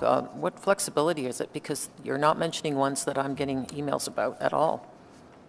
Sorry, Councillor, what was the question? I didn't hear. The 40 buses, the extra buses, what's the flexibility of putting them in different places? Because you listed off some routes that were going to be helped, but you missed, like the 87 is the big one that I'm getting a lot of flack on in terms of it being late and missing. So I immediately followed up after the Transit Commission. Pat Scrimgeour is coming to see you to walk through those 40 buses and have any of them been deployed on your routes. And I also forwarded them the emails that you sent to me about concerns and issues. So we're doing a deep dive on those routes and those complaints and making sure that we get it right. So that for the January, he has the codification for January now. He can tell you exactly what he's going to be doing for those routes. I appreciate that. One of the things that I'm hearing about is the accuracy of GPS when it says the bus is going to come. People are getting apps and they're, you know, it says when the bus is coming and it doesn't come at that time. What can we do about that? So generally speaking, the next bus arrival on the text service has been very, very good. We gave you an update at the last Transit Commission. We did have our third party that hosts that had some technical challenges. So I don't know how dated, you know, the concerns are, but if you're getting those, again, This morning, okay, let us know, and the specifics are important so we can trace it back. We can go into the system and look back as to what route and why the delay and so forth, because we did have some technical issues with the third-party provider. yeah, I have a note here where someone waited 30 minutes for a bus that finally came at 8:39. The GPS said it would be there in 8 minutes, so it didn't work. And I'm getting messages like this on a regular basis. Send that specifics to me, and I'll add that to Pat's list. I really appreciate it, because one of the things I heard from my residents, and Councillor Harder won't want to hear this, so she should cover here, wherever she is, because they want to jump on the 200 series buses because they see them go by, and they see them half empty, and because their bus isn't there, they're you know, frustrated. This is at like Lincoln Field stations, at the actual stations where they see them go by. So I feel like this is a lot of pressure. That's never come up before. So I just wanted to give you an idea of the extent of their concern, is that these things happen. In terms of buses that have nothing to do with the LRT, these are like the 153. I've had residents still complaining that they're waiting over 30 minutes, and the majority of these people are seniors. I've had some of them write in and pass on their concerns to your staff, and one of the responses they got was if they feel that they're waiting too long, they should call Paratranspo instead. I'm not making this up. That's the response they got, that when they complained about seniors having to wait for buses, you know, up to 40 minutes sometimes, they were told, well, they should look at Paratranspo so they can get door-to-door service. I was appalled because that response came from the staff. So we certainly responded to that back, but I will point that out to you, that it shouldn't come to that's the kind of response we're getting. Well, you have my apologies, Councillor. I agree with you 100%. And I can tell you that in the new year, we're going to be bringing forward our customer service improvement program. We've done an assessment of the entire operation. I brought in an expert that's run call centers and service centers, and he's identified many of the gaps that all of you have brought to me in terms of responsiveness, the right level of resources, call waiting times, para-booking, all those things. So that's coming in the new year. Okay. In terms of the 20 buses that are waiting at the stadium, is there any chance that they could maybe not immediately, but be prioritized as electric buses so we don't have them running? No, they're diesel buses, and as I said at Transit Commission, they have to be running. Otherwise, when you need them, there's a warm-up period for diesel buses. In terms of electric buses, you've approved a $6 million envelope. We're working with Ottawa Hydro and the suppliers on bringing you forward the electric bus pilot. So we don't have electric buses in our fleet right now, but you are getting a few of those that will be deployed out to service. No, I'm talking about in the future, because there is a concern about having those buses running. With the electric buses, we won't have that. There is a premium to go to electric buses, and we've committed to bringing you a major report which ties into the affordability plan of council needs to make a policy decision if you want to move to 100% electric buses or a mixed fleet and so forth. So we're putting that together. It's not it's not soon, it's coming, and there's massive replacements on the diesel side. So we've committed to bringing you that view both through the TMP and through the Transit Commission in terms of where you want to go with fuel alternatives. And just to be clear, there's people lobbying us to get into electric buses. There's people lobbying us to get into CNG, hybrids, and so forth. So it's all fuels that are on the table. Well, we had a meeting yesterday about with the sponsorship group on climate change emergency, and we're talking about zero emissions, and like in 20 years, we're talking about working towards these goals. So I'm hoping that we'll be on transit will be on the forefront on these issues. Thank you. Thank you. Councillor Luloff, please. Thank you very much for your presentation today, guys, and thanks for your continued collaboration with us. You've done a lot of work for us in the East End. You've added supervisors to our 2 stations at Blair and Place d'Orleans. You've added buses to our 39 to Blair on the morning peak. You've added a route that connects the villages to Orleans Woods, to Convent Glen, Chapel Hill, Sunridge, and Innis.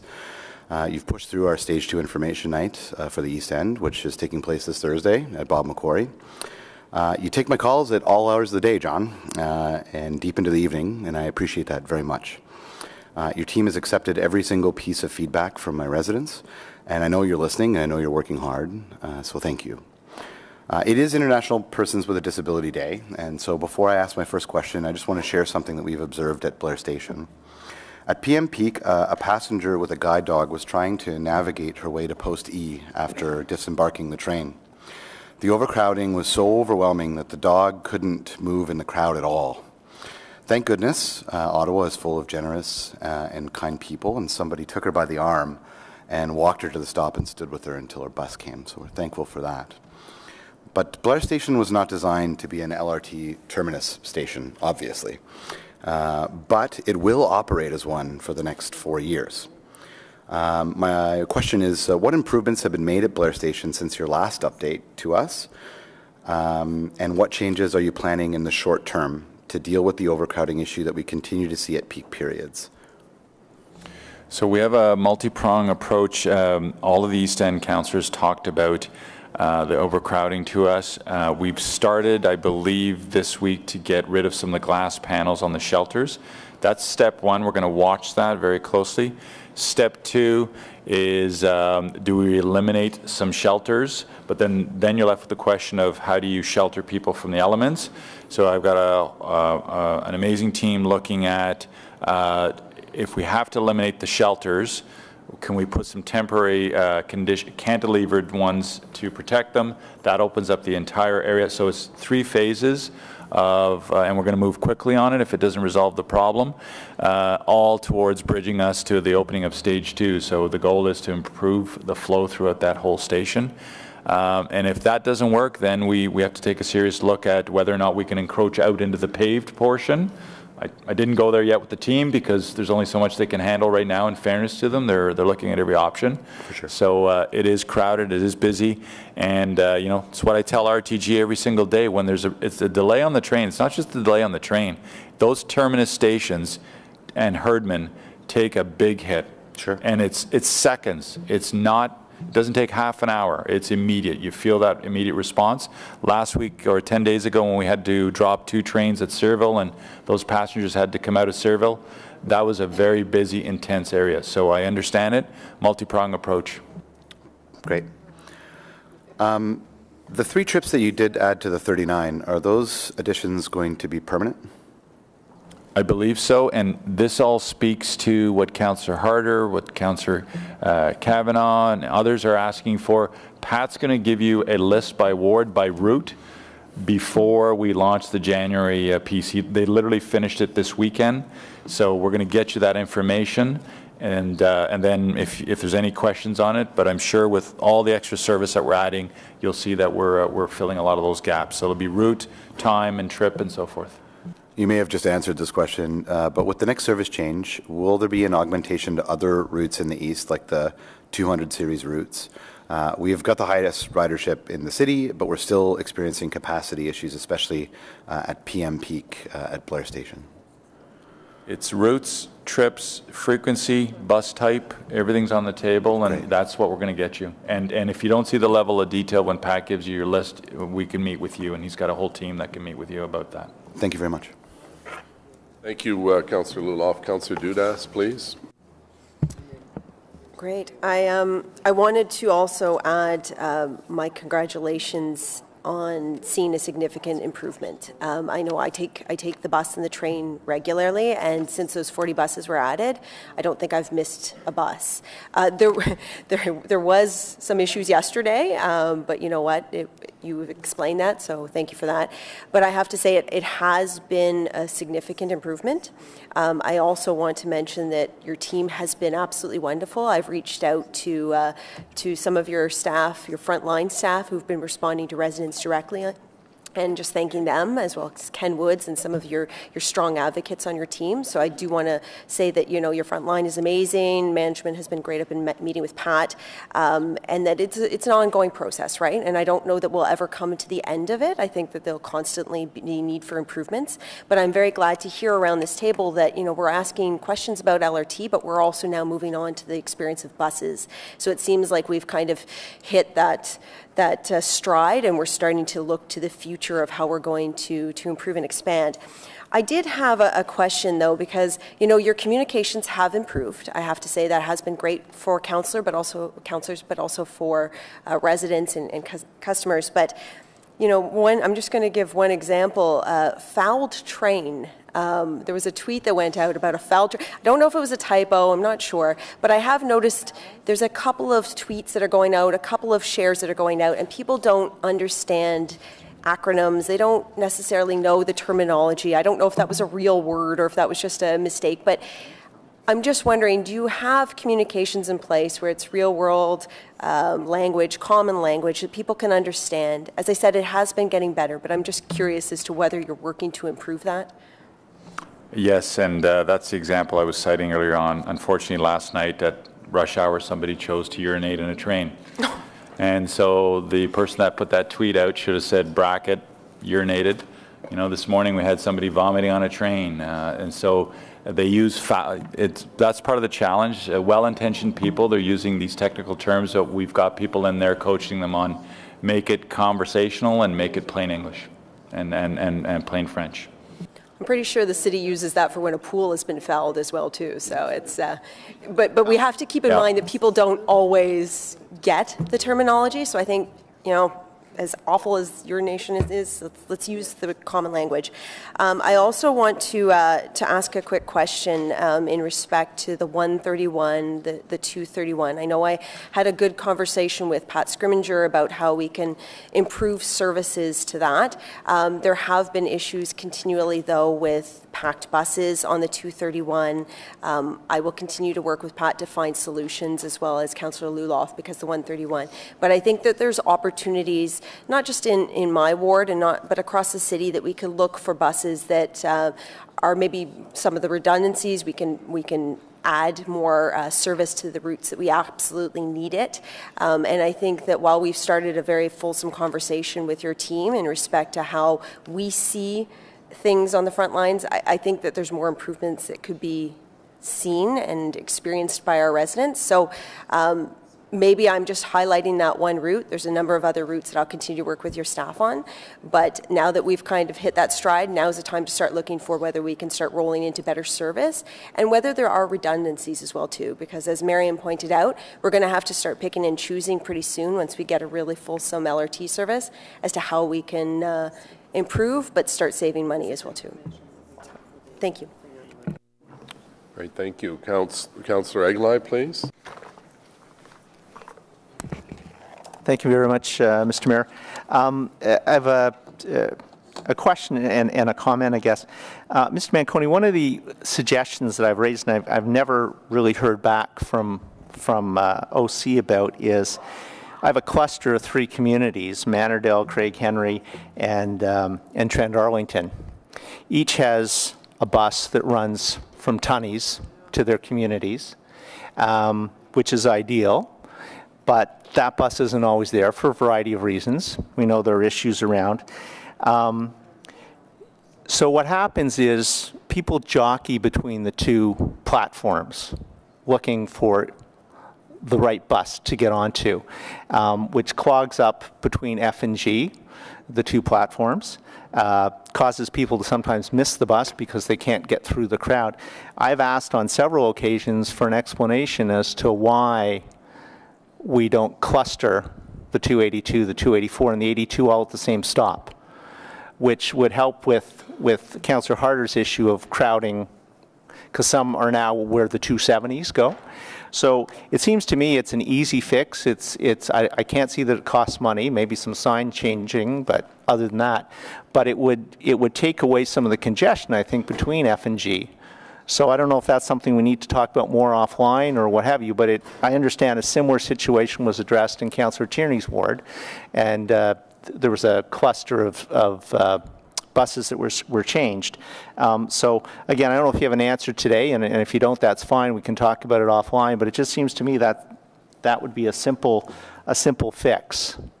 So that's sort of a question, a comment rolled into two, I guess. It is on the list. Both you and Councillor Harder have raised that.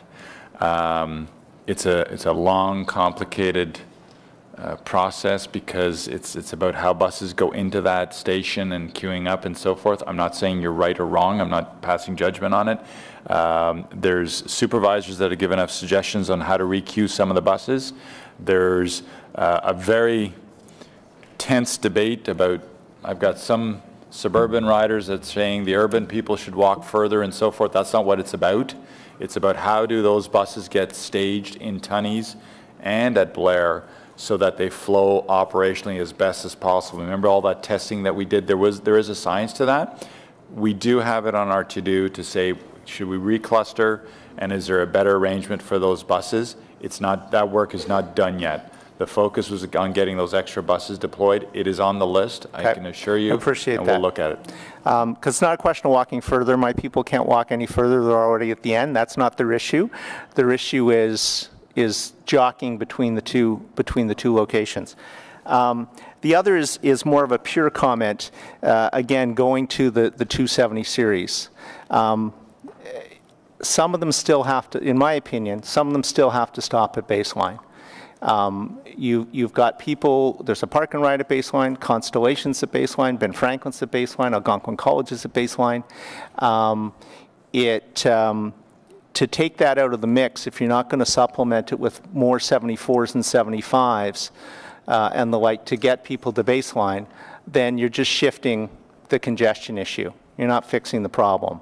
So I've had this discussion with the chair as well earlier on about that. I'm not adverse to some tinkering with that, but if all the 270s suddenly don't stop at Baseline anymore, they're effectively not stopping then from Tunney's all the way to Fallowfield. And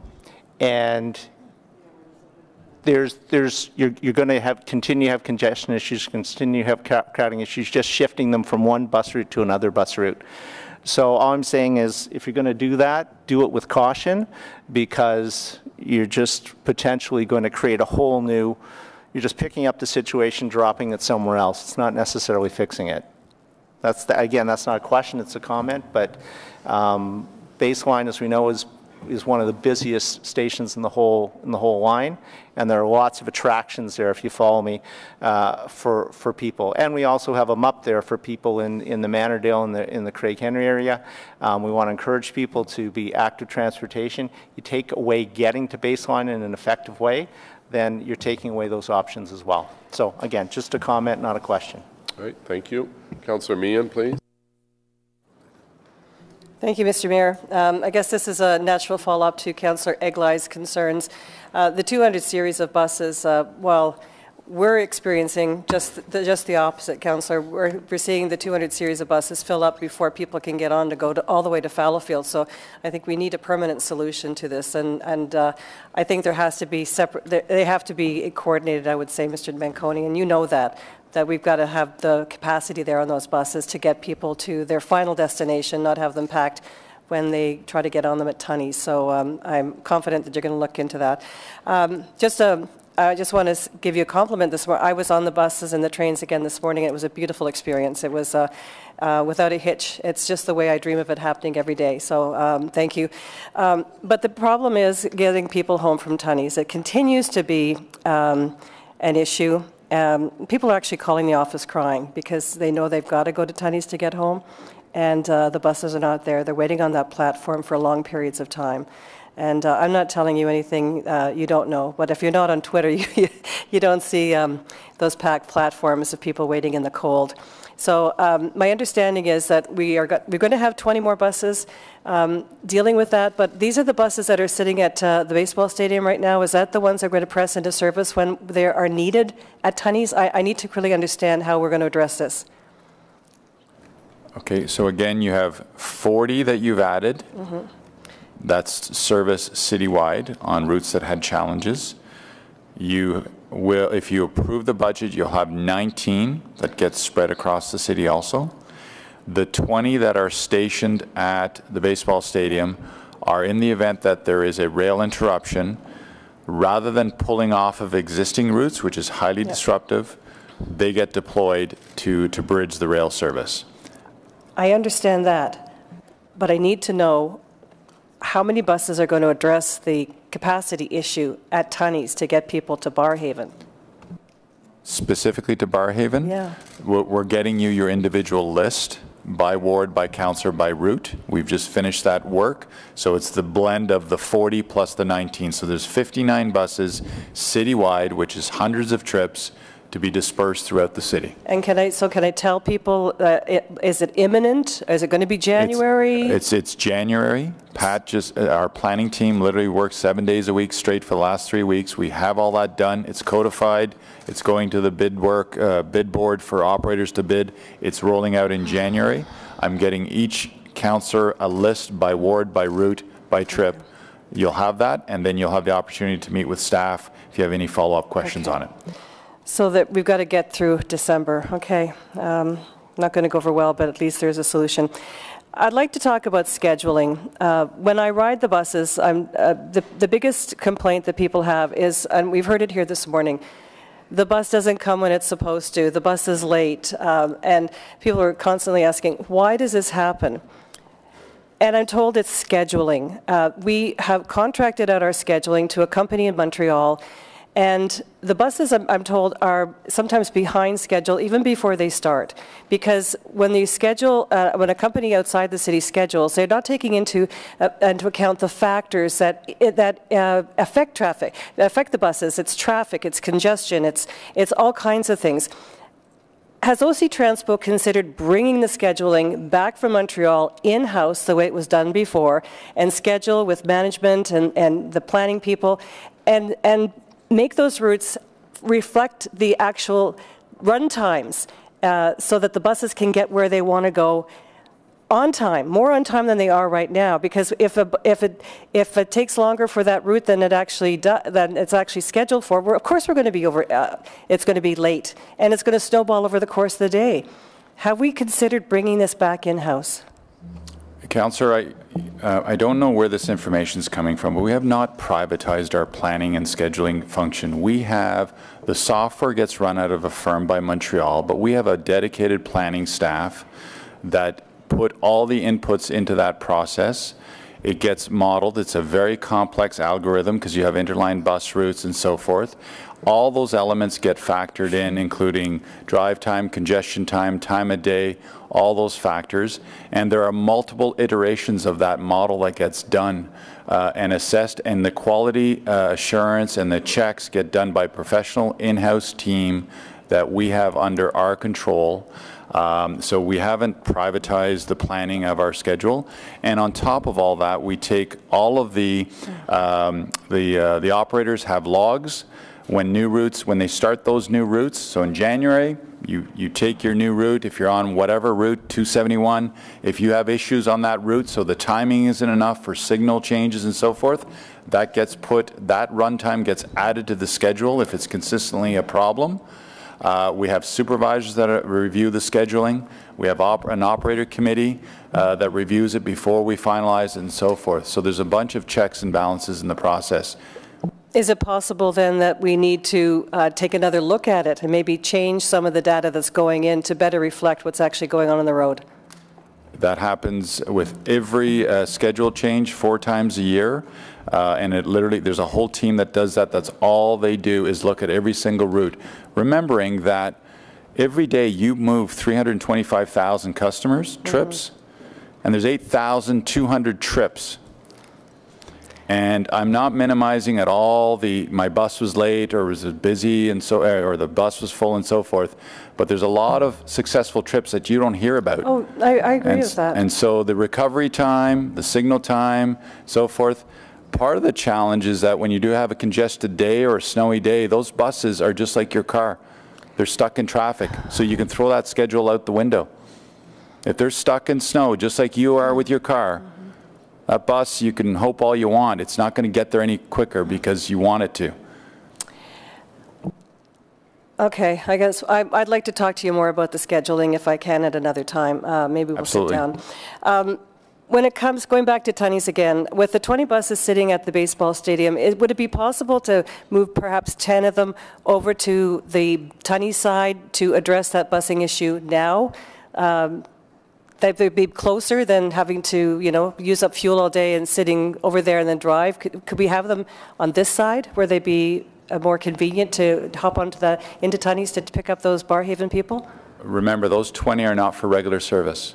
But could you not just have 10 doing the regular service and 10 address the issues of, no? No, you need those 20 in the event that you're going to bridge the rail service if there's a problem. Now, the 20 that are there, we are dispersing them a little bit in terms of locating them across the network, but they're not for regular service, and they're only available in the morning and the afternoon peak periods. Okay, interlining. This is where a bus starts on one route in the morning and then is transferred to another.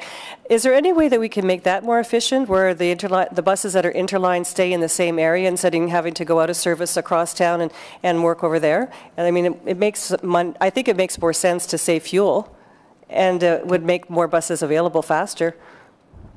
So pre-LRT, you had the most interline system in North America. Post-LRT, a lot of that is coming off, so yes, absolutely right. Our goal is to balance interlining with buses staying in their geographical area. That increases your reliability and avoids you deadheading to another route. If you're a pure theoretical person, you can interline and optimize your system to the max, but then you get into sub-optimization. That's our whole discussion when you and I meet. I can take you through all that stuff. But with LRT, you're doing less interlining than you were in the past. One last question. Are we considering hiring more fare inspectors? Because I'm told, and from drivers and people, they continually witness people jumping on the buses. And once they're on the bus, they can go down and get on the train, and it is happening. And the bus drivers can't, they're driving, they can't enforce it. Can we consider that? A couple of things. You have a fare audit coming that Mr. Hughes is doing. I've already spoken to him about it. I welcome it. You can hire many inspectors, but you've got 600-700 buses out in the road, so you know the math is straightforward as to how many you need. But we only have 3 now, right? No, we have more than that. I believe we have actively 6 on a shift, but so we do concentrated blitzes. The key to fare enforcement is fare gates as much as possible, and we've done that on the LRT. We got the paid fare zones. We're also doing that on the BRT. We use PTIF funding to do some fare gates and fare vending machines. As you extend out to stage 3, you can possibly get rid of rear door boarding. But I also, just as a footnote, and I'm not saying that fare evasion is not occurring, it is. And I can tell you in the transit industry across North America, nobody can tell you the real number, because a cheater is a cheater is a cheater. And whether you have fare gates there, whether you have a bus pass or a card, whatever, they're going to figure out how to get around the system. But often I hear about young people not paying. And I remind everybody, every secondary student in this town has a U-Pass. And so when you don't see them tapping while the data is being missed, we collect $33 million from the secondary institutions, so we have that money in the bank. So fare evasion is a problem anywhere in the world. How you deal with it, I come from the mind of thought that having hundreds of fare inspectors is not the right answer. It's very costly and highly inefficient unless you can have one on every single bus across your system. Okay. And I lied. One last question. So how many weeks of training are these new bus drivers going to have before they hit the roads? And are they going to be on local routes, not on transit, not on the transit ways? So we're going to start them slower? They get everything they're supposed to with our MTO regulatory framework. I'll get you the exact number of days. You've asked, Councillor McKenney's asked, so obviously somebody's got a concern about Well, I think training. we all do, actually. We want skilled drivers at the wheels of our buses. Councillor, I have to be very crystal clear on this. We've had people that have died in our accidents, and I can tell you we're audited by MTO, we were audited by the TSB, and every single operator that I put behind the wheel has to pass that rigorous testing. And I can guarantee you that there's no shortcuts on getting skilled operators out there. I trust you. I trust you. We just want to hear it. Thanks. Okay. Thank you. I think you meant post-secondary institutions at the UPass. Correct, Mr. Mayor. Councillor Leeper. Thanks, Mayor. Just to come back to something that Councillor Brockington was asking about, which is the costs that are being put onto RTG. I appreciate the confidence with which you tell us that we will recover our costs from them. I'm just as certain that their lawyers are telling the board that they will never have to pay a penny, and it will all get sorted out in court at some point. But can we quantify the cost of that redundancy that we're currently running? The R1 standby buses, I believe, we just answered an inquiry off the top. I think it's $95,000 a week is the R1 bus service, yeah. Those 20 buses. Okay. Is there a threshold that is mutually agreed upon with RTG as to when we've decided the system is fixed and we are no longer holding them responsible for that cost? They have to meet all the requirements of the PA, which is a bunch of metrics in there in terms of service, AM and PM peak and so forth. So it's all defined. Can you give me a bit more color on that? Is it fixing the comm systems issue, the door issues? Is it bigger than that?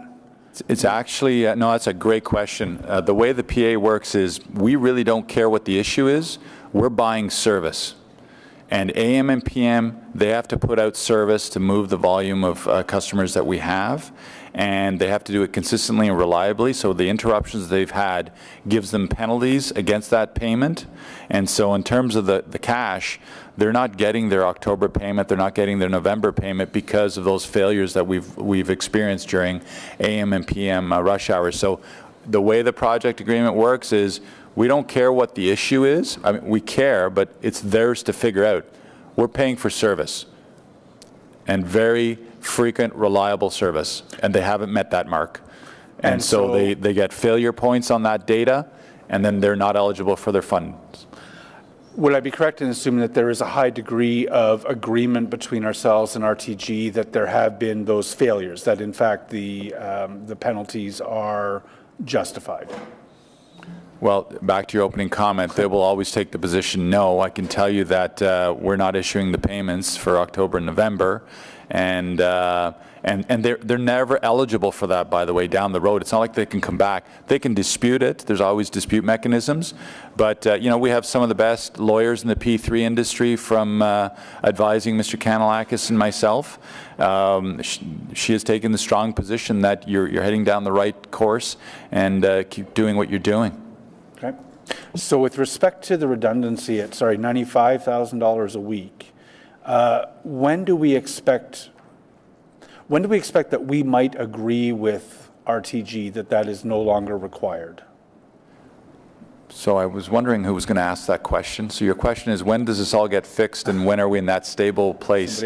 I don't have that answer for you, Councillor. The root cause of the TCMS is what I'm focused on in terms of, that will define the stability piece. Okay. And I can assure you, the city manager and I asked them exactly that yesterday. And if they had a date, they would have given us one, and they didn't. We're focused, the containment strategy, the root cause analysis, and so forth. I think the additional oversight that I'm bringing in will start to open up that window to see if there's a line of sight as to when we can possibly be more stable in some of those areas. I think the doors and so forth are easier to anticipate.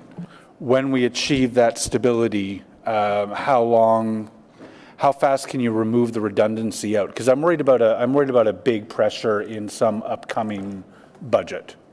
The treasurer says it well. Your big cost, significant cost is that redundancy piece, so that R1 piece. The rest, it's factored into the budget.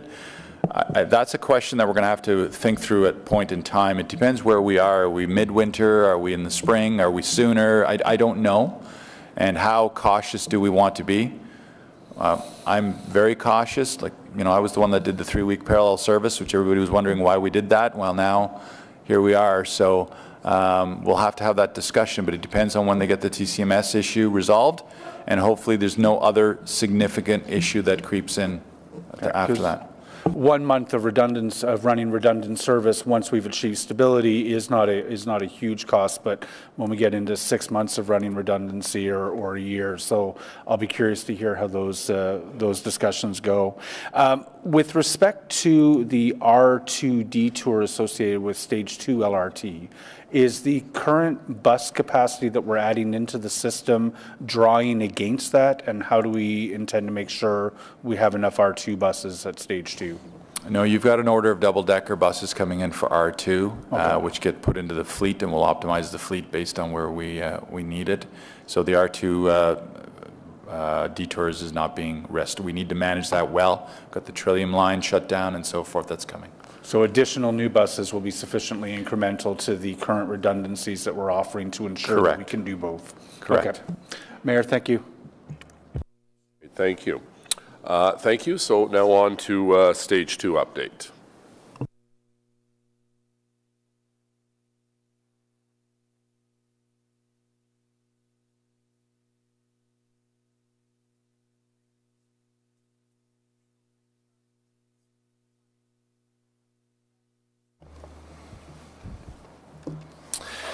Thank you, Mr. Mayor. So I'm going to walk through the 3 areas of the project just by geographical region, starting in the south. This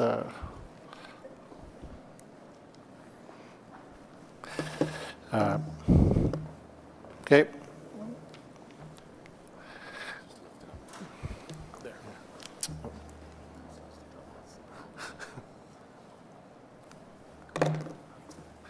Okay, so just to break down the progress and where we are, we're going to go through some of the design side. So I just want to give an update on the Trillium line work, on the design that's in progress, some of the changes that have been made to the system design to bring it into compliance with the PSOS. So currently we're going through final designs on the airport station, the vehicle branding, which is with Stadler for implementation, and structural designs for essentially the rail separation over roads. There's roughly 19 structures that are being built as part of the Trillium line, and so we're reviewing those now. We're also going through preliminary designs on a number of other elements, including the vehicles, the comm systems, and some of the stations. So I want to highlight some changes that have been made to the stations to bring them into compliance with the PSOS. So these are rough renderings that are a little bit different than what you would have seen previously at contract award. So we'll go on to the next one. So Upland Station, so the original rendering that was provided did not show on the top right of that picture. There's actually a fare-free zone where you can walk through underneath the track to get to the other side for a future airport development. This station actually required 2 side platforms. The original rendering only showed a single side platform, and then we have redundant elevators. So this is the updated design. So if you compare this to the original rendering, there's significant changes. There's a staircase on the left. That's just an emergency exit, but essentially this is the updated Upland Station design that's fully compliant with the project agreement. A couple other changes when we presented Leitrim and Bowesville. We didn't show any elevators, we didn't show any stairs, we only showed a ramp. So to bring it into compliance, this is kind of an updated partial rendering of Leitrim Station where we have elevators on either side and a ramp, and there should be a stairwell as well to reach the platform. So that's a change that you will see if you go back to the original renderings. Bowesville Station is the same in terms of the updates. There's the ramp, which provides the redundancy, a covered ramp the full length, as well as the elevators, which we've added to provide access to the platform. So 2 kind of, I would say, not insignificant changes to those 2 stations in order to make them more accessible to the general public.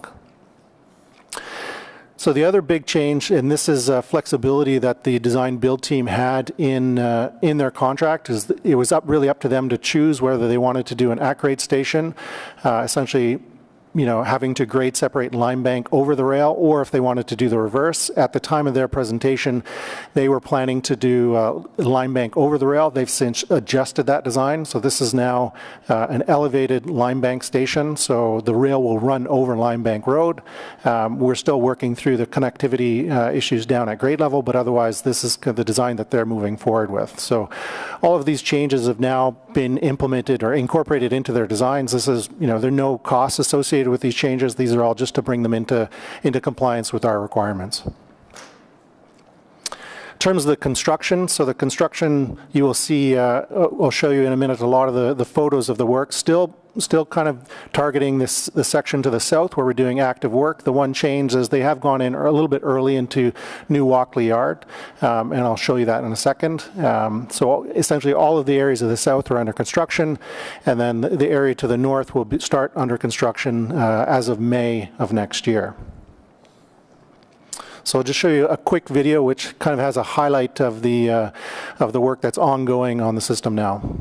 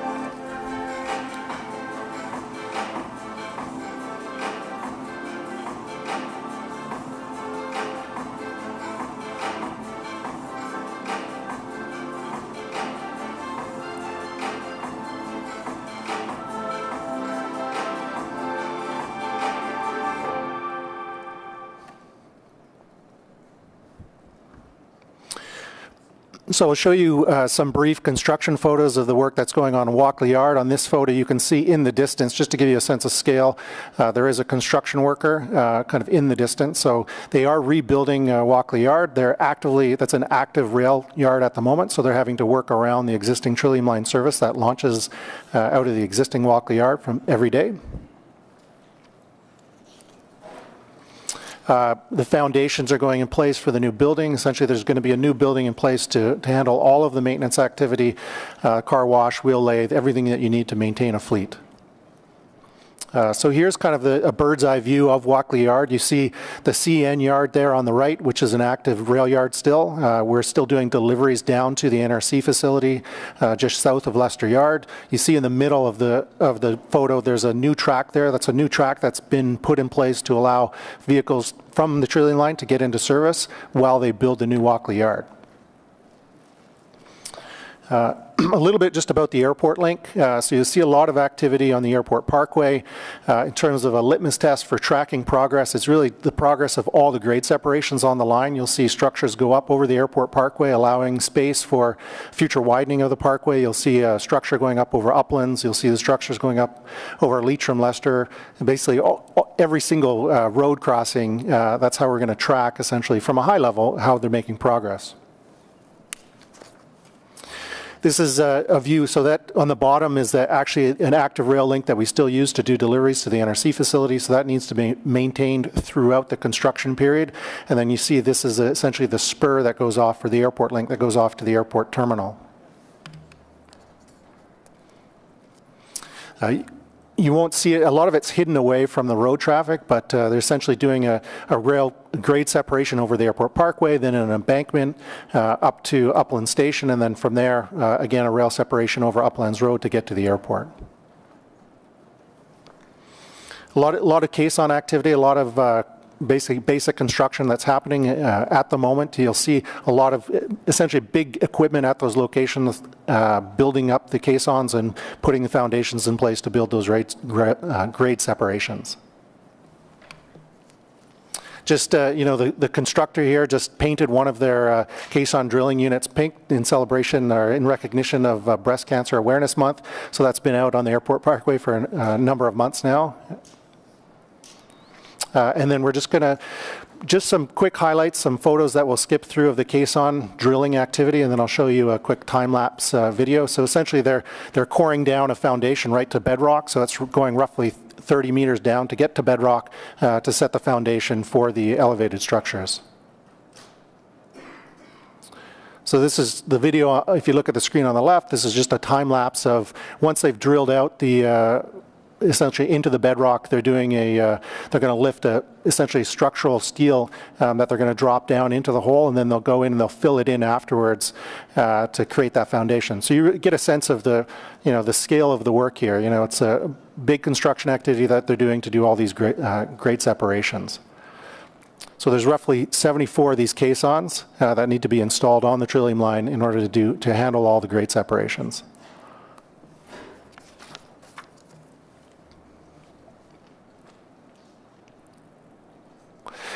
So after they drill out the caisson, they put in the rebar, they fill it up with concrete, then there's some testing that they do just to verify the structural integrity. That's essentially, them building from the ground up to make those grade separations. A couple of quick shots here, just as they build up the foundation for the grade separation. A couple of shots here just of the guideway that's being built. The next one on Limebank Station, essentially the link from Bowesville out to Limebank, that's the foundation for the track that's going to be laid likely starting next year. And then as you saw in the video, and we've tweeted this out previously, all the rail has been delivered for the Trillium line.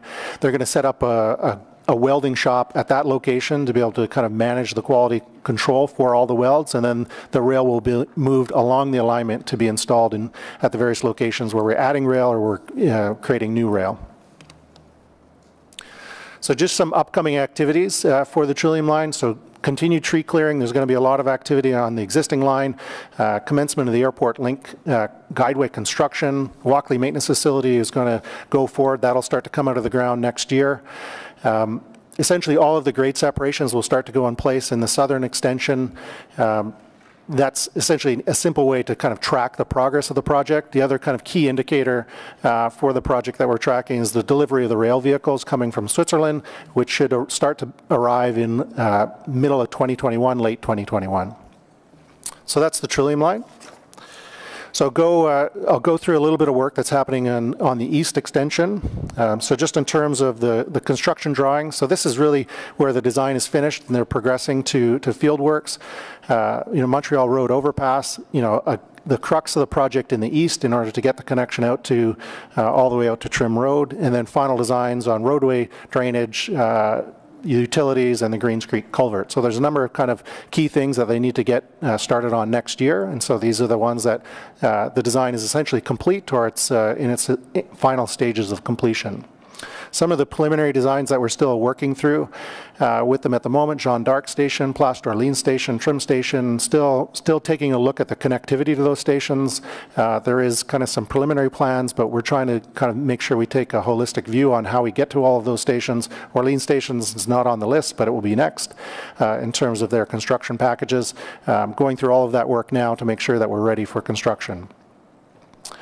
The schedule, so you've seen a lot of activity out in the east, especially around the Montreal Road. There's a big setup there in terms of a staging area for the work. If we go to the next slide, you see some of the kind of preparatory work. There's a couple of major water mains that are being replaced. There's the Highway 174 and Montreal Road interchange widening, which is really the crux of the project in the east. We'll go quickly to the next. This is a description of the work. Essentially, we're widening the Highway 174 to make space for the station in the middle of the highway.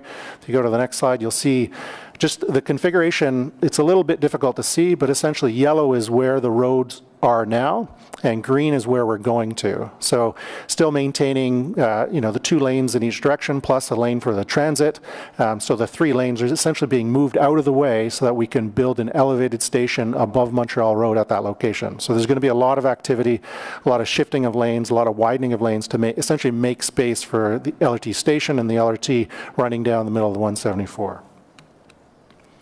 So you'll start to see some of that work, pretty quickly here. They need to do some foundation work. They need to put in some shoring to be able to move the highway lanes over to make space, and then there's a couple of water main replacements that run under the 174, so that work is bundled in with this project. So that's a quick rundown of the work in the east and the west in terms of the construction drawings. So this is really where they're ready to start work. I think everyone's seen the work on the Sir John A. Macdonald Parkway. They've already done a shift. Essentially, we're trying to get the entire SJAM out of the way so we can build the cut and cover tunnel. So that's kind of a primary activity that's happening now.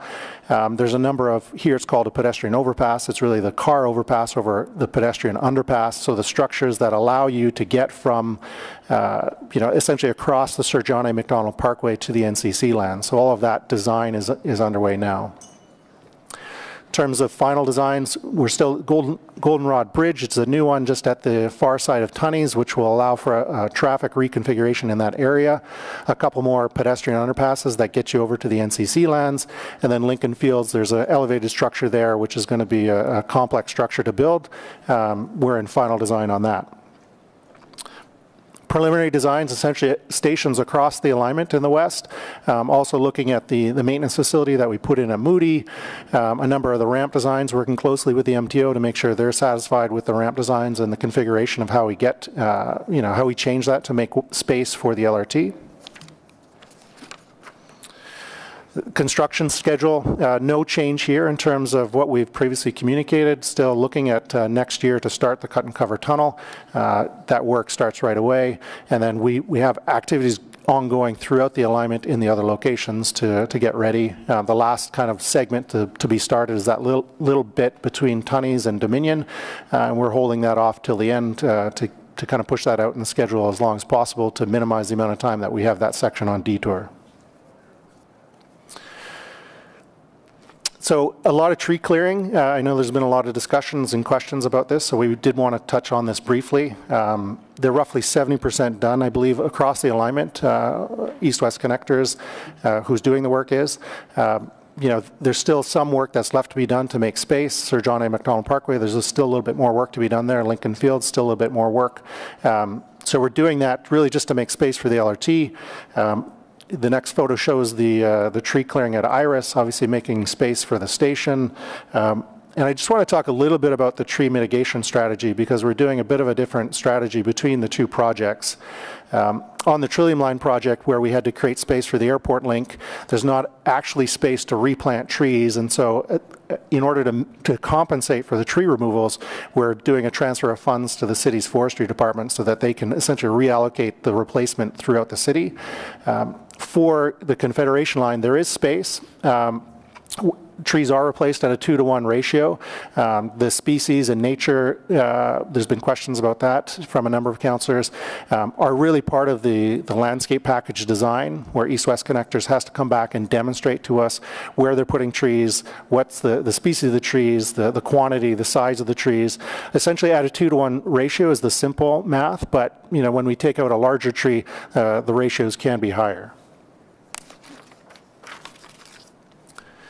So just a little bit of a close-up on the construction of the tunnel. So there are 2 new tunnels being put in place. The big one, obviously, the 2.5 kilometers through the SJAM. So if we go to the next slide, you can see a little bit of the yellow is essentially the end state for the parkway. So the parkway is changing. Its end state is being pushed further away from the shoreline a little bit.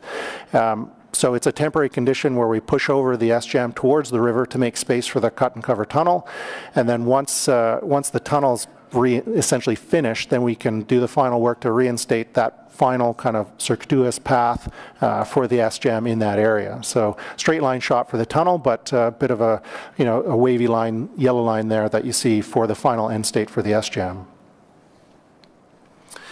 So the first, the westbound shift has been completed. We're starting to do construction to enable another eastbound shift in the spring 2020. That will enable us to get the SGM out of the way entirely to start construction on the tunnel.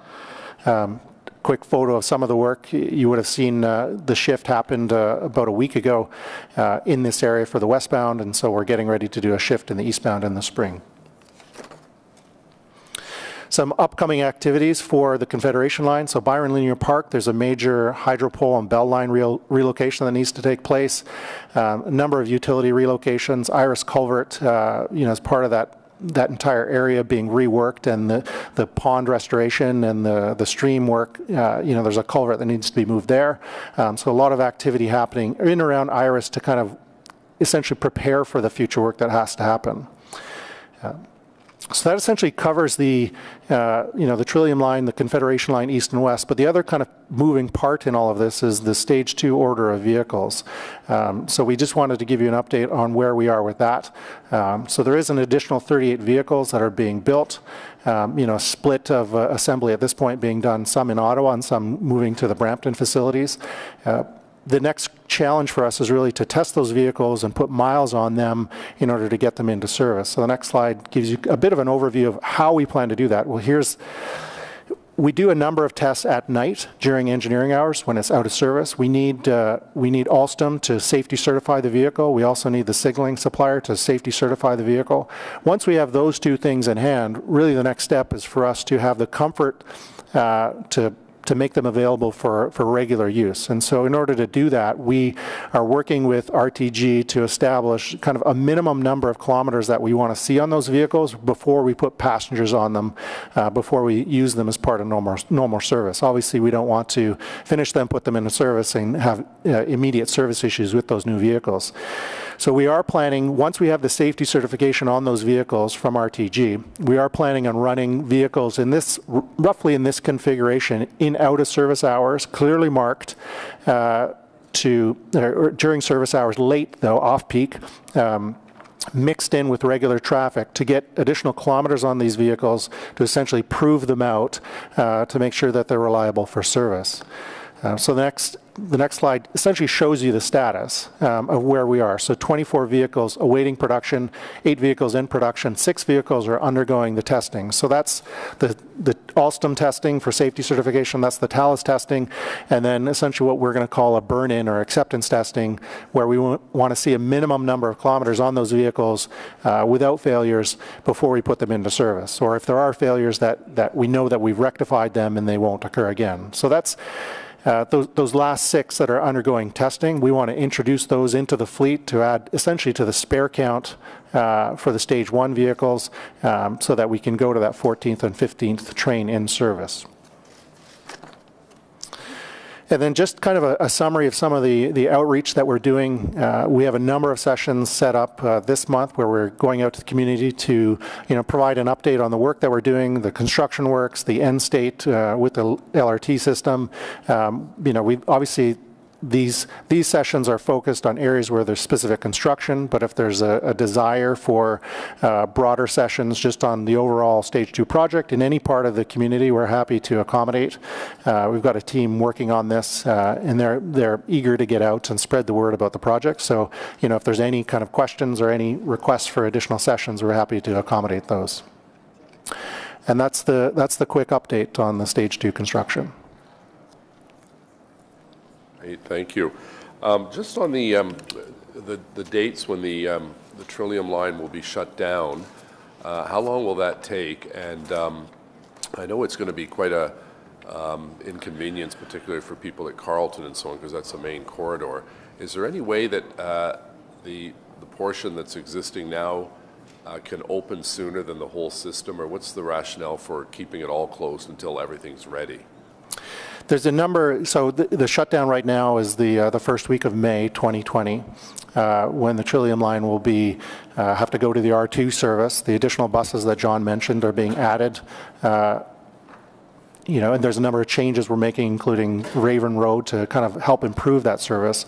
The rationale for the length of the shutdown is, in part, it starts with MTO is replacing the highway bridge over the Trillium line.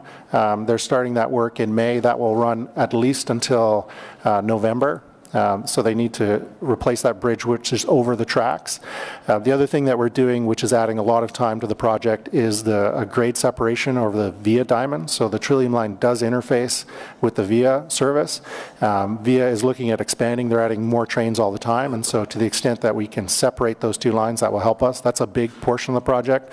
And then there's just other elements such as rock, you know, the rock cut in the north where we're adding more double tracking, you know, we just need to shut the system down to do that. So to the extent that we could shorten up the schedule, we're always looking for opportunities to do that. But at this point, with those kind of two major projects, it will be difficult to shorten it or to keep that section of the line in service. Right. Okay, Councillor Meehan, please. Thank you, Mr. Mayor.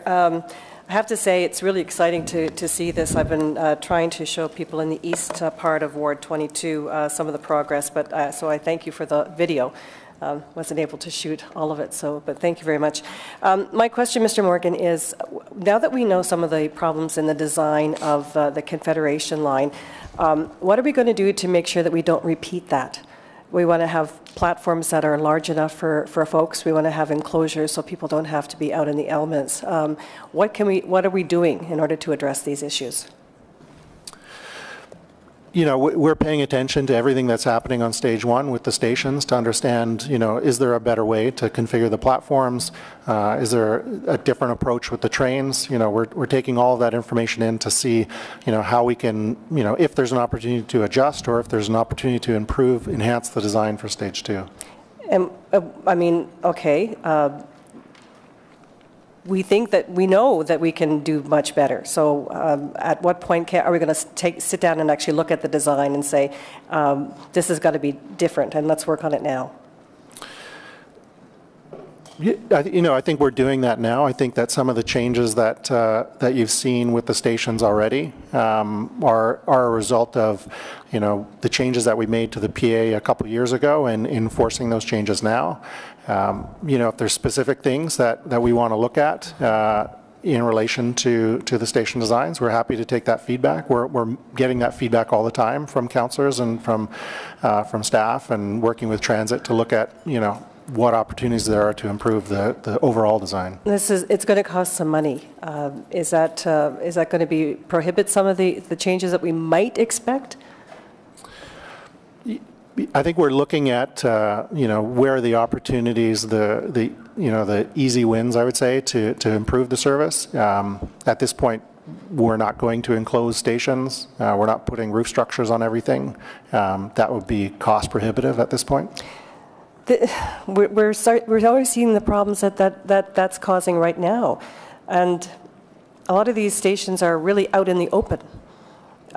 Don't you think that this is a priority now? This is Canada.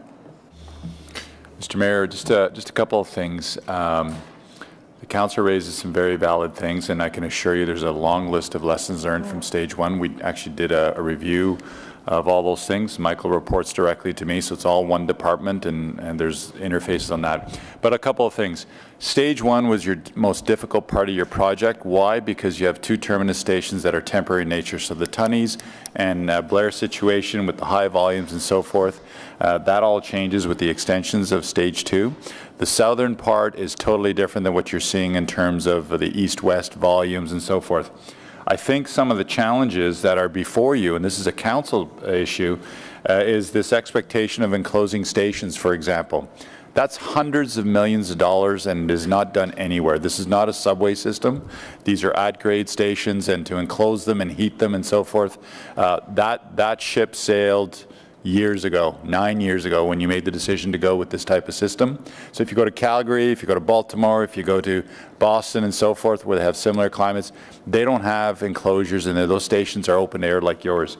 The lessons learned on both the small things that are important to the customer and the bigger things that are important to the customer, I can assure you there's a list of that gets managed.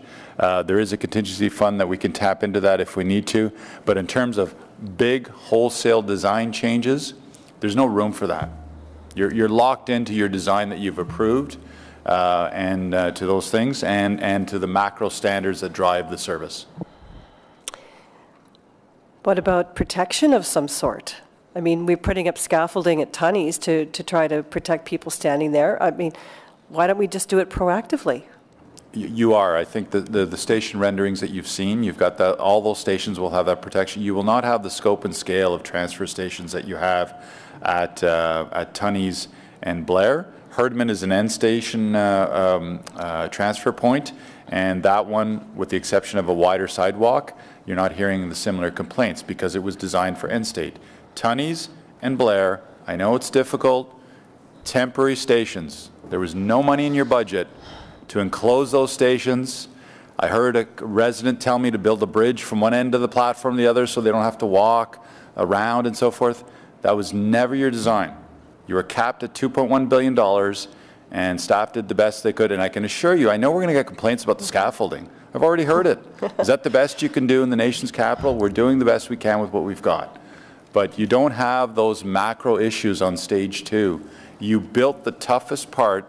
You put the busiest BRT in North America underground with no at-grade crossings. This is the tough part. Stage 2 gets much, much easier, and the southern extension to your ward, councillor, it's a complicated project, but it has a lot of the benefits of a modern railroad and great stations also, and an airport link.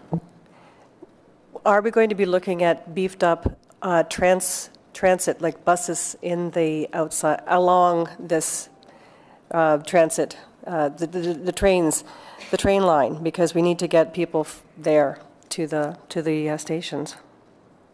You'll have great feeder systems to those stations. You've invested in the park and ride lots. And once you get on that train at the southern end of it, remember, you'll beat traffic, all traffic, car or bus, to get to downtown any day, whether it's good weather or bad weather. That's been proven on the timeline. I just want to make sure that you know just how excited we are by seeing the progress and knowing that this is coming out there. But is there an opportunity for the communities? I know we're going to do overviews with people to get their input in what they think is going to be necessary in these stations, as along the way. I mean, we're going to run those consultations. We'll take the feedback where we can. Happy to make adjustments where they're simple and where there's an easy win there for customers. The big changes are difficult at this point in time, but I think there's lots of room to make small changes and small adjustments to the stations and to the trains, and so we're open to that feedback. So that's like stairs, the tiles, things like that, the size of the platform, those types of things, trains with straps, everything. That's what we're talking about. Yes. Yeah. Okay. And can we sit down, Mr. Morgan, and take a look at the small changes that we have looked at so far? Absolutely. Okay. I appreciate that. Thank you. Thank you, Councillor. Councillor Tierney, please. Great. Thank you very much. And I certainly see a lot of excitement in our communities, especially in the East. You actually see a lot of the progress. Also, from a consultative point of view and making sure people know, I'm always shocked how many people don't realize the train is going down the middle of the highway in the future. So the tools that are required for us East End councillors, I'll be putting out a lot of pieces in the beginning of the year. And you guys are doing a great job. I guess on the 5th, we have our East End line meeting, which I'm very excited about.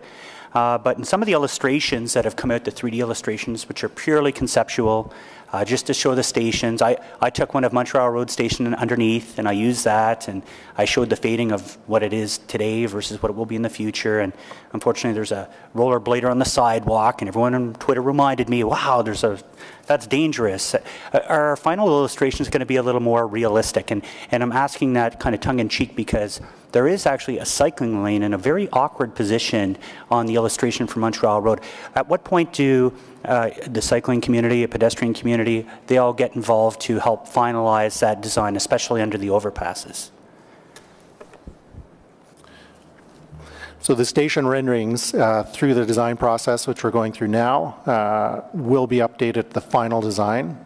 That's the requirement under the PA. So you will be able to see better renderings at that time. In terms of the connectivity, all of those reviews are happening now, and so to the extent that we can get your feedback now, now is the appropriate time for that.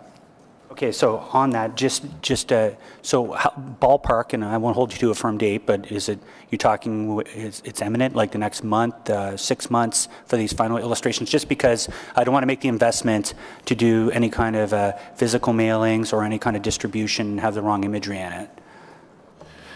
Yeah, I could get you a schedule for when we expect the final renderings to be done, but I expect it would probably be sometime middle of next year for the earlier stations where the final design is complete. But I'll get you the schedule so you know exactly. Okay, so just for when I'm informing my neighborhood now, I'll put, this is for design purposes only, not the final renderings, correct, et cetera, et cetera. Yeah. And I also had a question around, now people are starting to realize, yeah, you're not going to get on a bus in the neighborhood and go all the way back to Blair. Montreal Road will be your future home for a hub. At what point are we going to start really engaging our communities about those new routes and what they could look like? The team's going to come and talk to you about what those new routes look like, and we're superimposing that onto your stage 1 setup that we've done. So I don't have the exact timeline on that, but I can assure you that, again, everyone that is affected by any of those changes, we're going to meet with you one-on-one. And then you can talk to us if you want to do a ward meeting. Okay, great. Thank you very much. Thanks, Councillor Tierney. Councillor Brockington, please. Thank you, Your Worship. And just to go back to some station design challenges that we've seen once Phase 1 opened. Is there actually, though, time to make changes to the design? I know some changes are more expensive than others, but where are we on the timelines of actual design sign-off? Some of the stations are near completion in terms of their design, to the extent that we get, we can always make changes right till the end. They cost more at the end, so if we get your feedback now, we can get those in and try to get them in at no cost, depending on the nature of the changes. So I didn't see any updates today on Walkley Station and South Keys. Where are they right now as far as design goes? Yeah, I don't think we've seen the preliminary designs for those just yet. They've been focused on some of the stations in the south, largely because that's where they can start work right away. And then I can review with the team the status of those for your information.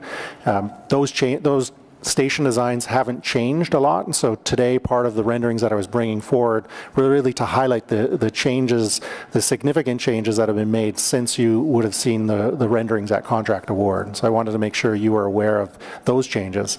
Walkley and Gladstone and those other stations, Bayview, I'm happy to go and find out the timing for when you'll see those final designs so you can inform, have an opportunity to provide some feedback. I would like to request that we sit down to specifically look at Walkley and South Keys stations. Those are the main stations my residents will be using, particularly the design inside and out. I guess, at the end of the day, I could be arm twisted to agree with stations that are open-aired as long as people are safe. And the one issue that I've raised repeatedly is at Herdman Station, where that north side of the station for people who arrive and are transferring to come downtown, it's all open. And my concern is, as we get freezing rain, snow, all types of weather events, that may impact people's ability to climb safely up and down those stairs. That's what I'm worried about. So I'm not as worried about it being cold as I am people being impacted by weather and getting inside our stations. Just like when I see some of our fare boxes out in the open, I think Tunney's has some facing Scott Street. I'm not sure that's good. I want people to be covered and at least comfortable when they're buying tickets. And I'm also concerned about the impacts on the machines over time from just weather. I do like what I see. I mean, I travel the Airport Parkway. Walkley Yard is in my ward, and there's definitely progress. It generates a lot of discussion in the community, and it's good to see that. So appreciate the update in that regard. The EY Center, just the name Uplands, is that a holding name for the station? Are we actually going to have some sort of public opportunity to name that station, or what is it going to be called?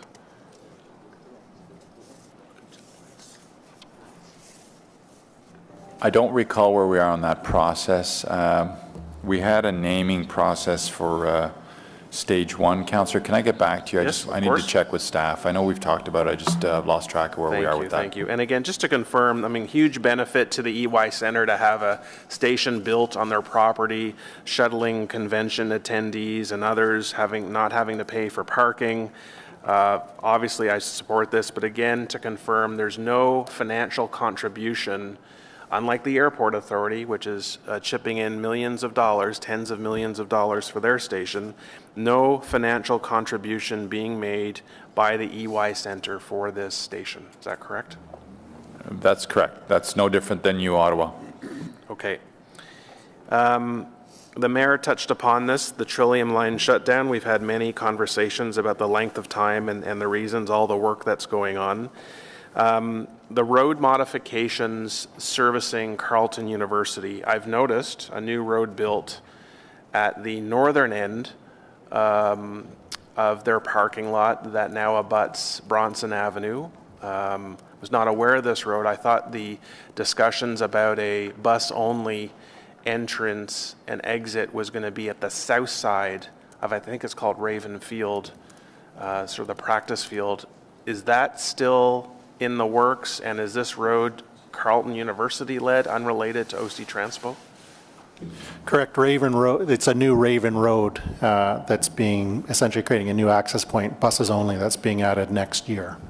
But that would be at the far south end correct. of the property. Okay, all right. Obviously, a number of R2 buses will be put on the system to provide service during the shutdown.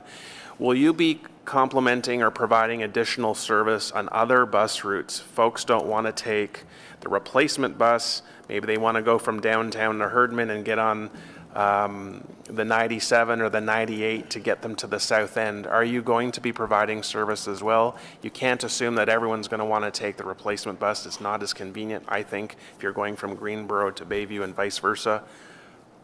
Are we putting only additional resources on the replacement service, or are some of the other routes going to get additional resources as well?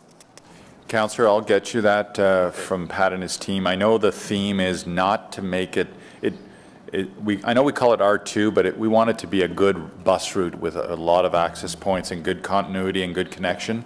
So Pat's got those details. I'll do that as a follow-up if I can with you. If the new Civic Hospital welcomes a station, a Trillium Line station on their property on the south side of Carling, that could take quite a while to build, and I'm quite concerned about another shutdown of the Trillium Line after 2+ years that we're just about going into in May. Where are you on your discussions with the Civic, and have you considered avoiding another lengthy shutdown of the line if this station was going to be built? Yes, Councillor, great question. We actually met with them last spring, a whole integrated team, and talked exactly about the future and what it holds, although they're years away from actually breaking ground. That was exactly our point, is they know our schedule. They know that we are encouraging them to connect and orient all those facilities so that there's great connectivity there, and we gave them some outside-the-box thinking about how they can leverage the Carling station and not have to build another station and so forth. So great discussions with the hospital team, and we're connected with them. Very good. Very supportive of that possibility, but again, the impact on the riders needs to be considered. My last question, time is running out. Can we get ourselves to a point, once phase 2 opens, that we will eventually have a seamless ability to travel from the airport to Bayview Station without transferring at South Keys? Can we get ourselves lined up to ensure that if I'm going downtown, I'm not going to have to take 3 rides, then eventually can go from airport to Bayview and then transfer onto the Confed line? So the rail infrastructure is being built to allow that, to allow a through train essentially from the airport to Bayview. So that will be in place. At that point, it really becomes a service planning decision about ridership and trying to balance the ridership coming from the south, coming from Limebank area, with the ridership coming from the airport. Okay, we'll talk more. This has to be a priority for us. Thank you. Thank you, Councillor Leeper. Thanks, Mayor. Really quickly, first, I think I heard you say this in September, but I just want to make sure the rail damping to deal with the noise issue in Hintonburg and Mechanicsville is relatively imminent now. That same rail damping is being done proactively where the same rail conditions exist in the trench, concrete plinth with the rock walls. You're going to put that rail damping in there as well? Correct. Okay. Thank you. And just curious, will the trains that are now in production and some being tested, will they have more or fewer kilometers of testing than the first batch by the time they go into service? They will have fewer than the first batch. The first batch we used for a period of years for driver training, for test and commissioning of a large number of systems. So there was no minimum requirement on the original 34. But as the project kind of ran long and we used them for additional purposes, they actually, a number of them, got quite a few kilometers on them. Okay. All right. Thank you. Thanks, Chair. Thanks, Councillor Leeper. Councillor Blais, please.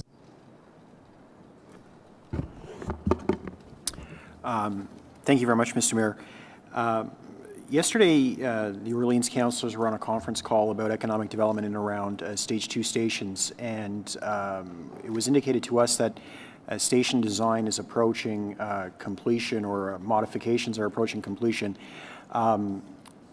But I don't think any of us have seen any of that yet. So I'm just wondering when we might go over some of the changes to the station design, because as you know, there are some changes we would like to see. I think that the primary discussion that we've had is around the connectivity changes. And so we're scheduled to do an internal review early next week. And then at that point, we would bring forward some ideas for consideration, especially for some of the East End stations in terms of potential changes. Okay, so should we expect to get an update from you on the changes to the stations or the connectivity by the end of the year? We're aiming to get you something by the end of the year, yes. Okay, thank you, Mr. Mayor. Right. That's it, Councillor. Thank you. Councillor Dudas, please. Okay. Great, thank you. So I was curious, I know a lot of my colleagues have been asking about station design. I concur with that, and I won't ask the same question. I do specifically want to ask about Montreal Road Station, however. You had mentioned that there are plans to provide connectivity to the various stations, and that work is underway. When can we expect to see connectivity to that station and other stations across the board? So we're going through all of the stations, kind of revisiting the original design to understand where there's opportunities for improvement. And as I just mentioned, we're looking to get the East End stations completed by the end of this year, or at least Montreal Road might be the one exception, but the other ones, certainly Orleans, Place d'Orleans, Jeanne d'Arc, we have that information. We've been working on it with the planning team closely. We have some internal reviews in the next couple of weeks and hoping to get you some ideas before the end of the year. Are you taking public feedback on those connectivity options? As part of the outreach to the community where, we'll be bringing forward some of the ideas once we've had a chance to essentially brief staff and brief yourselves. We want to get your feedback first and then take it out to the public at that point. So in respect to the connectivity, but also the station designs, I'm hearing, the word final said. I'm hearing, I just want to stress, and I don't think any of us can stress enough that we are learning lessons just as much as you are in respect to stage one, and our input and the input from our public through us is vital before it gets to be final. So, in terms of terminology, I don't like that word. I like to think that we still have some play on it, even if it is minor, but it's very important we get this right. The other thing I wanted to ask in respect to Montreal Road Station, you have advised us, and I appreciate that in respect to the impacts on the highway and the detouring and the rerouting in that respect. What can we expect in terms of if there's any detours or impacts on the cycling infrastructure, the pedestrian infrastructure, and even the road infrastructure underneath the bridge during the construction? So as part of stage 2, one of the changes that was made in stage 1, the mobility matters regime, essentially a lane rental regime, only considered car traffic and bus traffic. It didn't consider pedestrians, it didn't consider cyclists. And so in stage 2, the Mobility Matters program now considers those additional kind of lenses and has a requirement in place for the builder to essentially maintain access. There's new provisions in there for the duration of the, if there's for example, a cycling detour or a pedestrian detour, if it's in place for a given amount of time, then they have to pave it. They can't just leave it as stone dust if they want to keep it that way for I forget, I think the prescribed time is 7 days. So there's a number of changes there, that a number of obligations that we passed on to the design builder to ensure that they maintain access at all times. Where there is a detour or a change that's coming, we will try to let you know well in advance so that you have an opportunity to review it and give your feedback on that plan. And I just wanted to once more about that particular station. I noticed in your presentation that there are a number of the East End stations are in final or close to final. When do we, I know Councillor Tierney asked this, but when do we get to see Montreal Road Station? Because construction starts on that first, so. The big, the big lift on Montreal Road, which is starting first, is really creating an elevated structure. So a lot of at this stage of the project, it's a structural design to kind of shift the highway over, make essentially 2 new highway bridges, and then create an intermediate structure that will house the station. So that portion of the work is very advanced because they want to start that as soon as possible. The fit up of the station, the specific details around the footprint and the heating, those things are kind of all up for discussion at this point in time. Councillor Tierney was asking about the specific renderings for the station. So those typically come with the final design. But if there's features of the stations that you want to discuss, or the connectivity of the station that you want to discuss, now is the time to do that. Well, I'm thinking specifically about the detours, because that's coming fast and furious with this particular station. So the faster you can get it out to us, the faster we can share it, the better off we are. Okay. Thank you. Great, thank you, Councillor Dudas. Councillor Cavanaugh, please. Thank you very much. We're all excited about stage 2. There's no doubt about it, but lots of questions to ask about it. One of the questions that was asked to me by residents, and you're going to get more of these questions tonight because we're going to have the open house for the Cleary Lincoln Field section, and certainly I expect a good turnout. What do you define as a tree?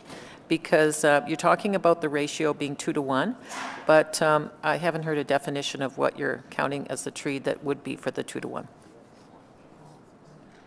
The tree has to be a certain size for it to count. So there's a width, and they do a survey of the trees. I can get you the specific details on the replacement and on the measurement for your area if you like. That would be very helpful, because that question is going to come up tonight.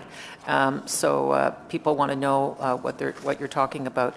And I appreciate the fact that you've mentioned that some of the larger trees are going to get even a higher ratio, because there's certainly a lot of sensitivity around the fact that over 100-year-old trees had to be taken down. So I appreciate that they're getting a higher ratio than 2 to 1. In terms of the differences of what we're seeing in stage 1 to stage 2, what would be some of the main differences in the trains that you're ordering? Are they going to have different doors, for example? We're ordering 38 additional trains, the same train for the Confederation line. The difference is we have the benefit of experience from the stage 1 trains, and any of the modifications or updates that have been made will be applied to the stage 2 vehicles. Okay, that's very helpful. And I just want to comment that Councillor Brockington already asked questions about the airport connectivity and connections, so I look forward to more information on that.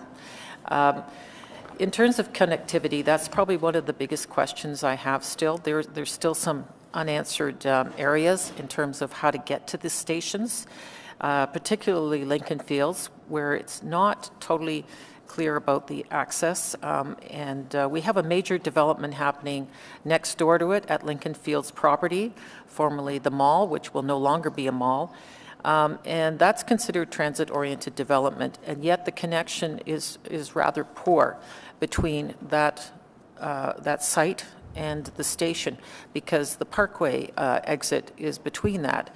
And so we've got an off-ramp there that comes from the SJAM, which means people have to walk across basically just an area where people slow down to yield and get onto Carling. It's not great. In other places, there's bridge connections, and there's where pedestrian safety is put at a priority. And I wonder, are you open to working on improving these connections to attract more ridership? Because there's certainly been a lot of concerns raised about this, particularly people who live in the on the northwest side of the station, in terms of trying to get to the station. I know there have been some negotiations with NCC about this, but there's still a lot of concerns because some of the traditional routes that they had been taking before, such as cutting through properties where there was a hole in the fence and things like that to get to the station currently, are just totally unacceptable. In a number of places, we've worked with the development community closely. Algonquin College is contributing to a pedestrian overpass. Trinity's contributing to a pedestrian overpass. In other areas, there was a natural need for one, and so that's being included in the project. But absolutely, we're with you to look at all options to make sure people can get to those stations. Okay, so you're still open to some connectivity to that property? Because I'm hearing loud and clear that that is a big concern with people. And it's not just about the property, it's about people just getting from the northwest side to get to Lincoln Fields. And keep in mind that area will not ever be part of the LRT route. These are people that will always be walking towards the LRT station there. So I appreciate it. Also at Queensview Station, when can we see the connectivity there? Because we still do not have a route that is confirmed. I'll have to confirm with the team on that one.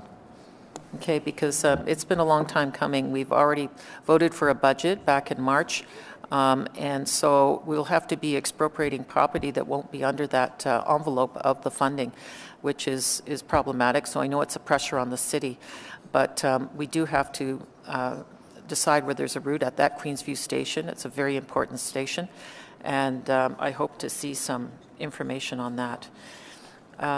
Anyway, I look forward to our meeting tonight, and thank you. Thank you, Councillor. Councillor McKenney, please. Thank you. I just want to go back to the Trillium line. I wonder why the north part of the Trillium line is not going to be kept open as you build the south side. I guess I'm worried about the Trillium line. I like the Trillium line. It works really well, and it carries, I think, about 19,000 people a day. So that we're going to have buses going through the neighborhoods, and so. Two questions, I guess. One is, why we can't maintain that northern part of the line, and what happens if stage 2 is late? Like, do you have any worry about the Trillium line being shut down for more than the planned 18 months? So, that northern section there, there's the two big projects that I spoke about, the 417 replacement over the rail line. That's, a major activity to replace that structure. Underneath that structure, we're doing rock cut excavation. There's a long section essentially between the future Gladstone station to south of the 417. That entire section, I don't know the methodology just yet, but we need to get in there and make space for double tracking. So that's very intrusive work. The work above with the 417 is very intrusive. The grade separation at VIA, it's essentially a large structure that has to go up and over the VIA, up and over the transitway, up and over the creek that's at that location. So it's not a simple grade separation. A few of the other grade separations to the south, over Leitrim, over Leicester, they're pretty straightforward. You can drop in single span structures. The structure over VIA, knowing that VIA is running their service is complicated. So to keep the northern portion running essentially would push the schedule out for the project, by years. So that's kind of the difficulty there. In terms of tracking the project schedule, I mentioned a few kind of key indicators that we're following. One is wanting to see those structures go up in the south very quickly, wanting to track the progress on the structures in the north, wanting to see that the vehicles arrive on schedule. So we'll have an early heads up to know if there's any issues in that sense. So it's a $1.6 billion contract. Of that $1.6 billion, how much of that is for the maintenance, and what are those maintenance pieces?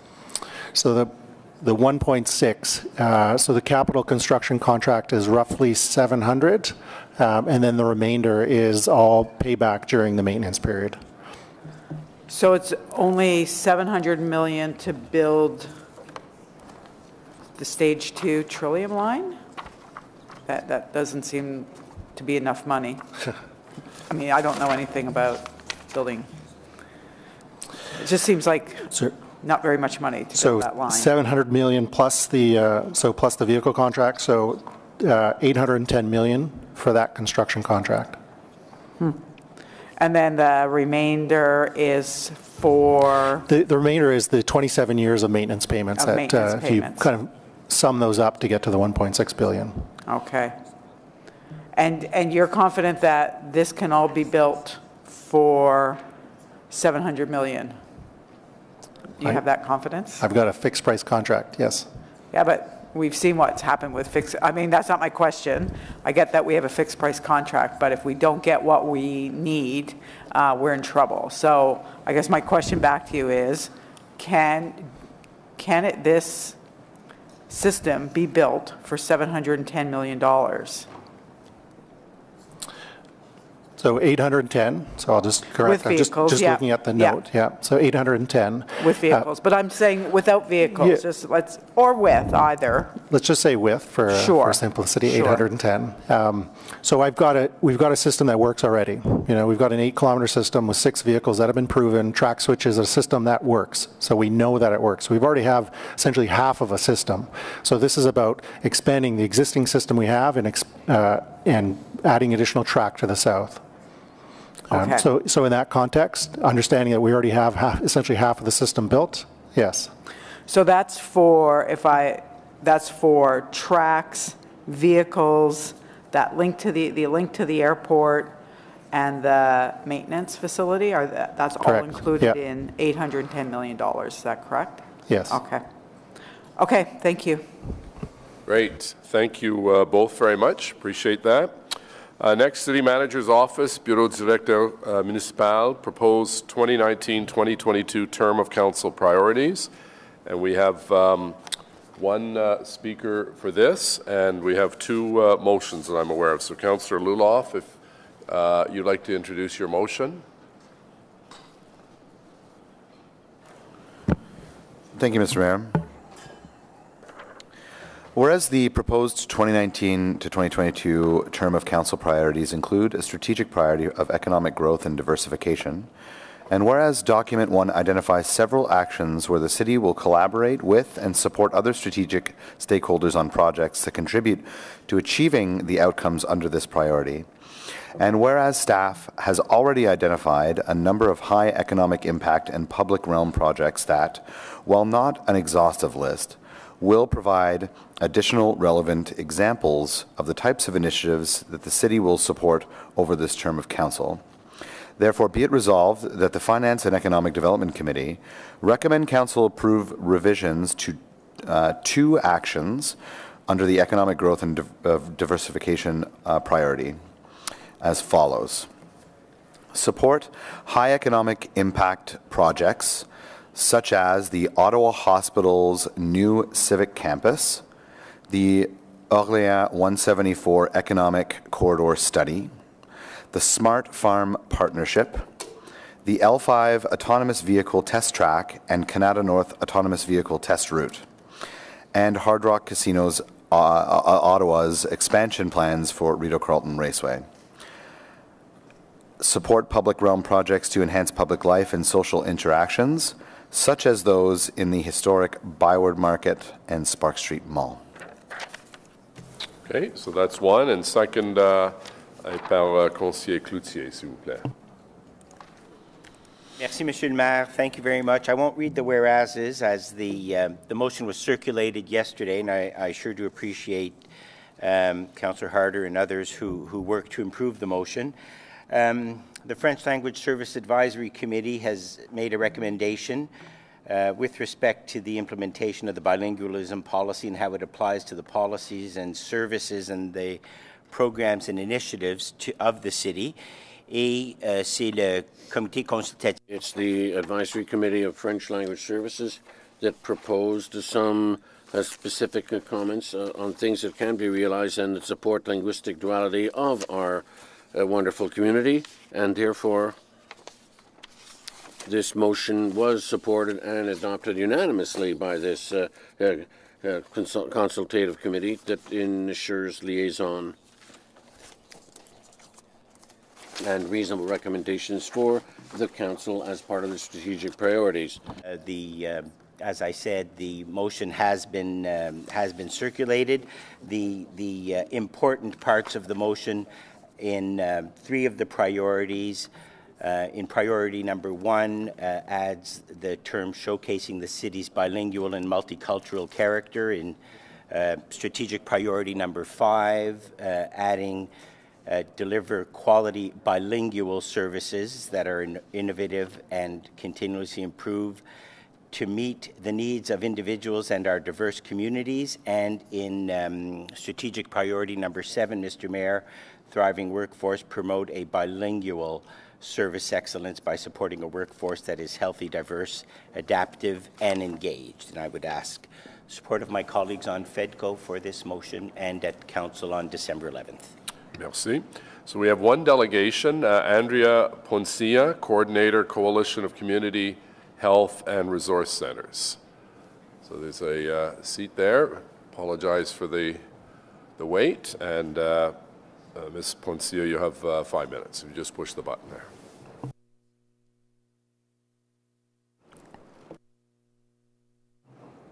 Actually, my name is Michelle Herchebys. Andrea had to leave and my colleagues had to leave. So good morning, Mayor Watson, and thank you to the members of the Finance and Economic Development Committee for the opportunity to speak with you today. I am the Executive Director of Western Ottawa Community Resource Centre, but I am representing the Coalition of Community Health and Resource Centres today. We are requesting that the City Council create a term council priority that includes the expansion of nonprofit social services with clear targets for strengthening these services. In their 2009 book, The Spirit Level, Why Equal Societies Almost Always Do Better, epidemiologists Richard Wilkinson and Kate Pickett effectively summarized numerous studies demonstrating that in countries with high levels of inequity, there's a higher risk of poorer outcomes across multiple indicators of health and well-being for the whole population, not just for the most vulnerable. In Ottawa, our social safety net is fraying and people risk falling through the cracks. If we draw on this science, we can see that Ottawa is at risk of becoming a city with greater inequity, a city with poorer health outcomes. I would like to give a couple of examples to illustrate the positive impact that an investment in social services make. Last year, with funding provided by the City of Ottawa, social services were able to support a resident as part of crisis intake service at a community resource centre in the West End. At risk for disconnection of hydro, the client was in arrears and unable to make the needed payment. The client wasn't eligible for traditional utility arrears programs due to being over the low-income cutoff measurement, but still living in low-income circumstances. With support from social services, he was able to place a 21-day hold on his account to avoid disconnection, and the client was able to make a payment arrangement moving forward. This kind of support ensures that individuals are able to keep their utilities on and therefore to continue to be housed. I use this example to illustrate that while we laud the city for including a council priority related to thriving communities, we want to stress that the current priorities do not go far enough in supporting nonprofit social services. Here's another example why this is important. City funding is also instrumental in supporting newcomers. My colleagues at a community health centre in Centretown have demonstrated this firsthand. Many people come through their doors for many reasons since the Queer Newcomers Drop-In Group was established in Centretown.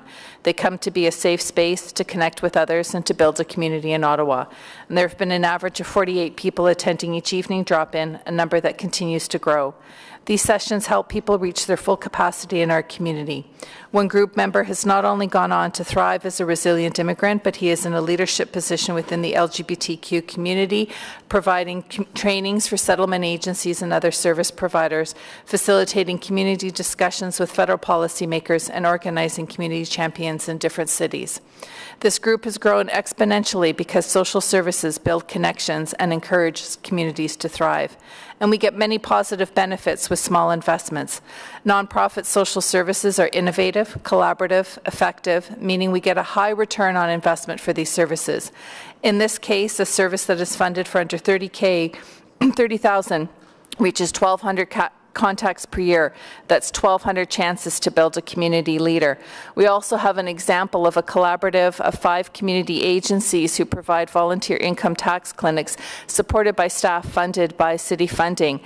Last year, 2,800 low-income people came through these clinics and through their participation received $14 million back in income, an average of $5,000 per person, money that alleviates poverty and is spent back in our community. We appreciate that the Council priorities include a commitment to supporting community to thrive, and that's a start. Indeed, our services promote safety, culture, social and physical well-being for our residents, but more concrete outcomes and indicators would clearly promote the social infrastructure sector are needed. 1 minute. An increased investment in social infrastructure aligns with the city's new official plan. Like the official plan, new investments would recognize that health and well-being start in our communities, and health and well-being supports economic well-being. This kind of focus on social infrastructure services within the Council priorities would ensure that social services continue to be there for our communities in times of crisis. As our communities continue to grow, social service agencies help more and more families who find themselves in vulnerable situations. Without an increase in focus and concrete outcomes to demonstrate our success in this area, families will go without the necessary pillars to support their basic needs. Thank you for your time, and I look forward to your investment in our community. Thank you. Councillor El-Shantiry, question of the delegation. Yes, thank you, Mr. Mayor. And Michelle, thank you for waiting to do your presentation on behalf of the coalition. But I'm more interested in your position as an executive director of the Western Ottawa Resource Centre. How much increase in call for service your area have seen in the last 2-3 years? Thank you, Councillor. At the Western Ottawa, we've seen a significant increase. Last year, we've almost doubled the numbers coming in through our intake. Part of that was in response to us providing responses to individuals impacted from both the tornado and the floods and coming in through our intake crisis line. We've seen an increase of by something like 300%, going from about 50 youth coming to our drop-in programs to close to 400 in the past year. So continuing to increase in demand. Have your group, have the resource center, through the board and yourself, have you reached out to the provincial government seeking assistance? I believe you had a good program reaching to mental health in the affected area. Have you applied for any funding or grant from the provincial government? So we're not eligible for any mental health funding specifically because we aren't existing a mental health provider, but we have a number of community partners who provide mental health services on site, and we have been part of supporting requests for increase in mental health funding from the provincial government to our city partners around those resources. Those are absolutely critical in need, and we recognize that it's a shared responsibility with the provincial government. Okay, thank you very much. Thank you. Thank you. Councillor King. Thank you, Mr. Mayor. Above and beyond the addition of your priorities to the term of council priorities, what are other investments that you're seeking immediately to really redress some of the poverty that's emerging in the city?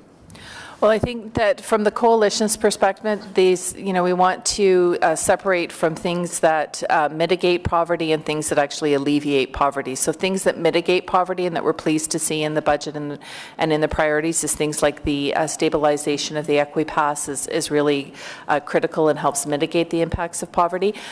Things that help alleviate is the investment in social housing and continuing to invest there.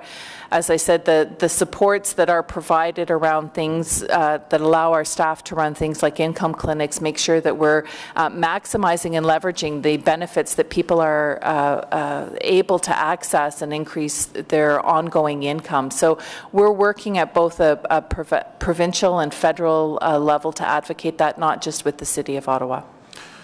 And just briefly, is there other strategies that the city can undertake to address poverty reduction? I know that there was recently a panel discussion that was held by the Ottawa Food Bank concerning the creation of a poverty reduction strategy, municipal poverty reduction strategy for the city. Do you think that that would be a proper undertaking for this municipality?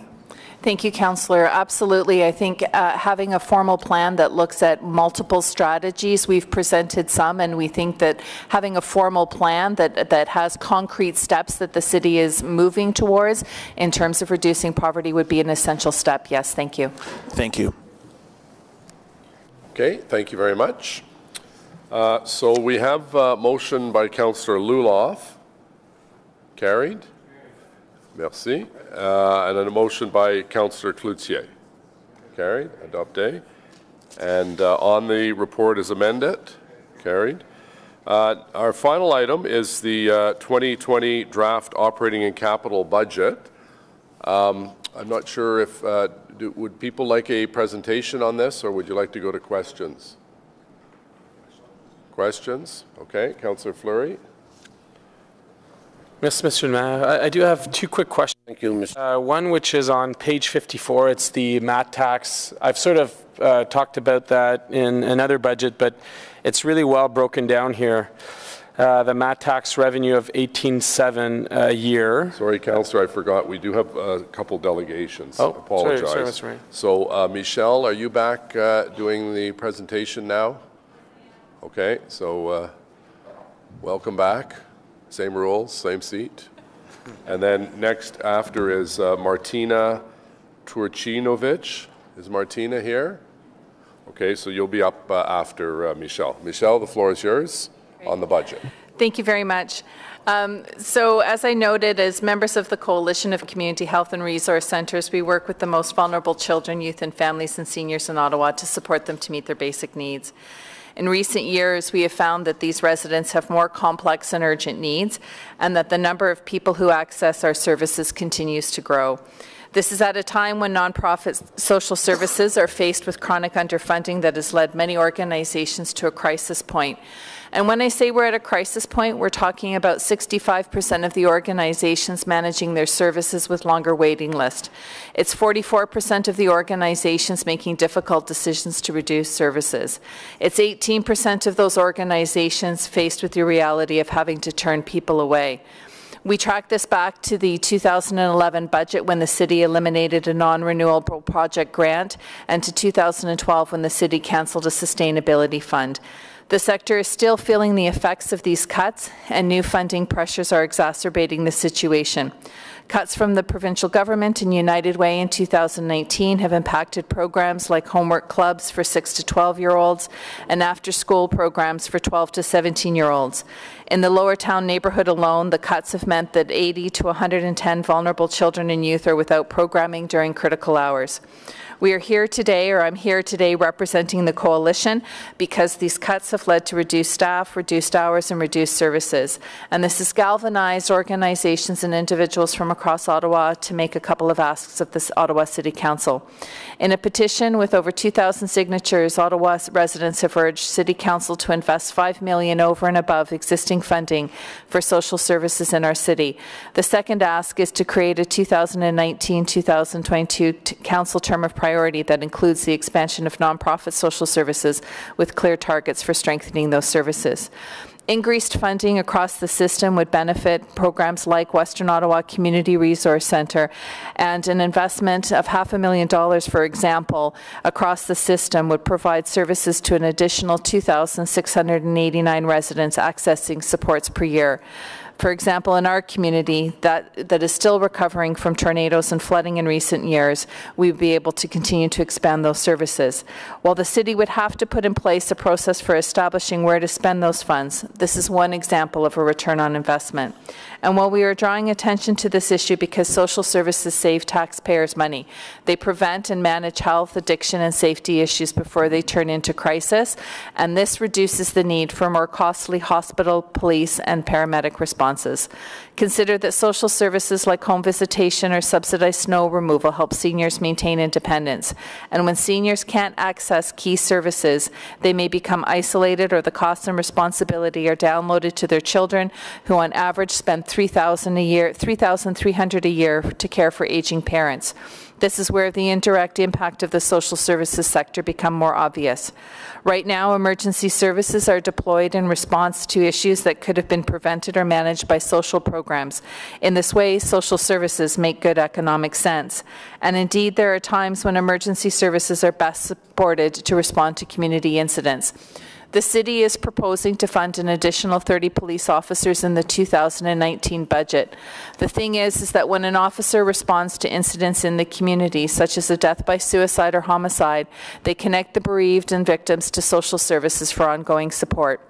These two sectors and the services they deliver go hand in hand, but in 2018, when the city invested $24.25 per resident for social infrastructure, a decrease of 2.6% since 2011. In the same year, the city invested $334.87 per resident for police services, an increase of 24.6% since 2011. Ottawa's nonprofit social services play a critical role in crime prevention and support to victims, but it will be difficult to keep up with referrals from the police without an increase in funding. In fact, one of my colleagues who was in one of the communities where there is an additional community policing has said that she cannot possibly accommodate all of the referrals that will come from the conversation she's having from community policing. The draft budget also includes an additional $500,000 in one-time funding to support nonprofit social services, as well as an increase to account for the cost of living. It's a start, but more investment is needed with Ottawa social services. Every person deserves affordable food, housing, and other supports needed to survive. When planning for a city with a population of more than 1 million, we can't let our social services crumble. Thank you again for the opportunity to speak with you today. Great, thank you. Martina Turcinevich from the Ottawa music industry. Oh, sorry, Councillor Menard.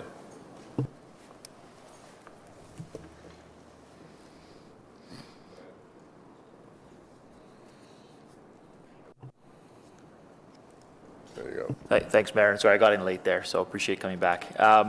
Just on the ask itself, it's $5 million this year. Is that a one-time ask? I've talked with some folks from the group a little bit, but is it a one-time ask for this year? Is that over the term of the rest of the term of this council, or what are you looking at? It's a $5 million increase to our base funding, so it would be an ongoing, so that an increase of $5 million and over the course of the term, but we want to see the investment increase by $5 million in permanent funding. I see. Okay, so to the base you'd add 5, yes, but the expectation in terms of future years, you may not necessarily have it every year, but the base is looking at 5, so potentially a 3-year phase-in or something is also an option there. Okay, yes, thanks. That's helpful. Thank you. Thank you. So where do you have a suggestion of where we'd find the $5 million? Well, that's a really good question, and I'm not sure where that would come from. My question you know, in terms of as we've been talking about is that as we've invested in other services, we've found those resources to do that. The pressure will continue to increase, for example, on police services, increasing demand for services if we're also not supporting some of the factors that, for example, keep young people engaged in recreational programs and facilities and keep them engaged in school and support those police officers. If we don't have the support backing up of those police officers, the pressures will continue to mount elsewhere in the system. But you're an executive director of a large organization, so every year you put your budget together and you have to say yes to some things and no to other things, and you have to, whoops, no, it's on. You have to make those decisions. So my question is a serious one because we have to make that decision. Where does the money come from? So at this stage, you know, you don't have a specific suggestion for us. I don't, but we will. We can take a look and come back to you and provide some additional suggestions within that. And I apologize that I don't have that suggestion for you. Okay, thank you. Councillor Kavanaugh, please. Thank you very much, and thank you for your presentation. And I know that you do a lot of good work through all the centres across Ottawa. My question is, have you been experiencing cuts from the provincial government? Is that part of the reason you're here? It is part of the reason that the coalition as a whole are here. We're all experiencing those cuts. For my organization, the cuts have more impacted on programs and services that are not funded by the city, for example, in our violence against women services. However,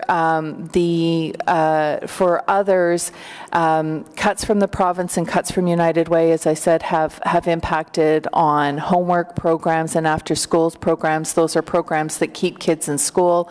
We know that keeping kids engaged academically increases success rates in completing high school. So the supports that they have been cut in terms of their other social services have resulted in a reduction of services and pressures elsewhere that then flow people through programs that are funded by the city, like our drop-in counselling programs and crisis intake and response.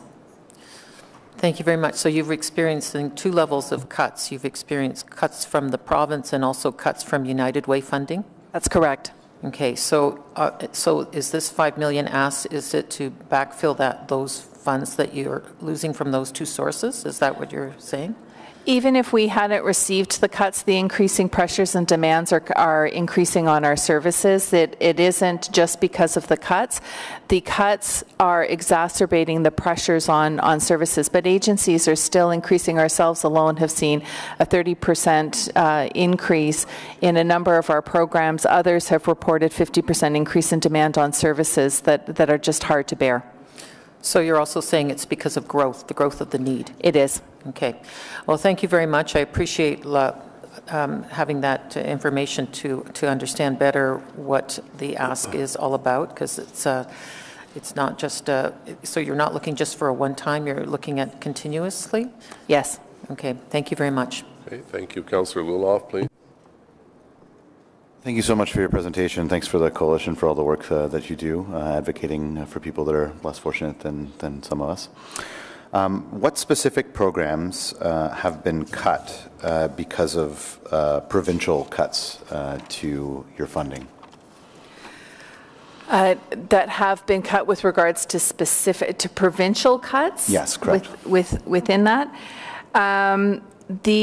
Like, what are you not able to offer now because Doug Ford's government has cut? Well, what I can give you, and I have an example given from one of my colleagues that in terms of the funding impact across the board, I don't have it specifically whether it's provincial or United Way, but for example, Lower Town Community Resource Centre is no longer able to offer weekend and evening activities for basketball, for example, for 12 to 17-year-olds, so then they are spending more time hanging out in the neighborhood and at risk for getting in trouble. They're also no longer able to provide the Swordfish swimming program to 80 children and youth who used to attend. And not only is this 80 children and youth who used to attend making them more vulnerable to drowning, but it also reduces the stock of lifeguards in Ottawa, because the program also had a lifeguard training program, which also impacts it's a viable employment opportunity for youth in lower income neighborhoods. Well, yeah, and we have a lifeguard shortage right now in the city. And a lifeguard shortage and all of that. So that's a very small but tangible, and that seems to have, it's just, when you think it's just a basketball program or just a swimming program, it has huge impacts in terms of youth engagement, youth employment, and life expectancy. So we understand how it impacts us, because those cuts are downloaded upon, municipal taxpayers in Ottawa, and then we have to pick up the slack. How does it affect the community? Well, I think that the community as a whole, when those pressures happen and things start happening, you start seeing an increase in vandalism. So then people, if kids don't have things to do, then they find things to entertain themselves, as an example. And it's not just kids, for example, who are doing vandalism. But then you have people spending out to have to spend time and money to do repairs, and then the neighborhood starts to look more run down, and then people feel that it's not worth that investment, and then you start to get the pressure. And there's lots of evidence that also shows that those small petty crimes then increase when people see that it's not being taken care of. So it has a spin-off and growing impact on neighborhoods and communities. Thank you very much. Councillor Dudas. I want to thank you for coming here today, and I understand it's difficult to make ends meet when budgets are being cut and changed. I mean, at the city level, we're experiencing that as well with the province, and I guess I appreciate you coming here, but I'd also like to understand what you're doing in respect to approaching the province to see about reinstating your funds and how you're approaching them in that respect. Thank you, and it's an important question, because we recognize that this is not the responsibility of any one level of government, nor any one funding envelope. So it's not just the responsibility of United Way, and it's not just the responsibility of the City of Ottawa. We continue to advocate, and as part of the coalition, have also made presentations and deputations when there are budget consultations for the provincial government. We continue to meet with our MPPs around the provincial fundings and the impact that those cuts have had on our programs. And there are many of us, particularly in our services that support newcomers, immigrants, and refugees, that we also advocate at the federal level because there has been impact, growing demand, not necessarily cuts in the funding, but certainly growing demand on those services that is a federal responsibility. So we take those advocacy issues seriously to act on those levels as well. Thank you. Okay, thank you very much. So from Martina Turchinovich from the Ottawa Music Industry Coalition. Welcome, you have 5 minutes.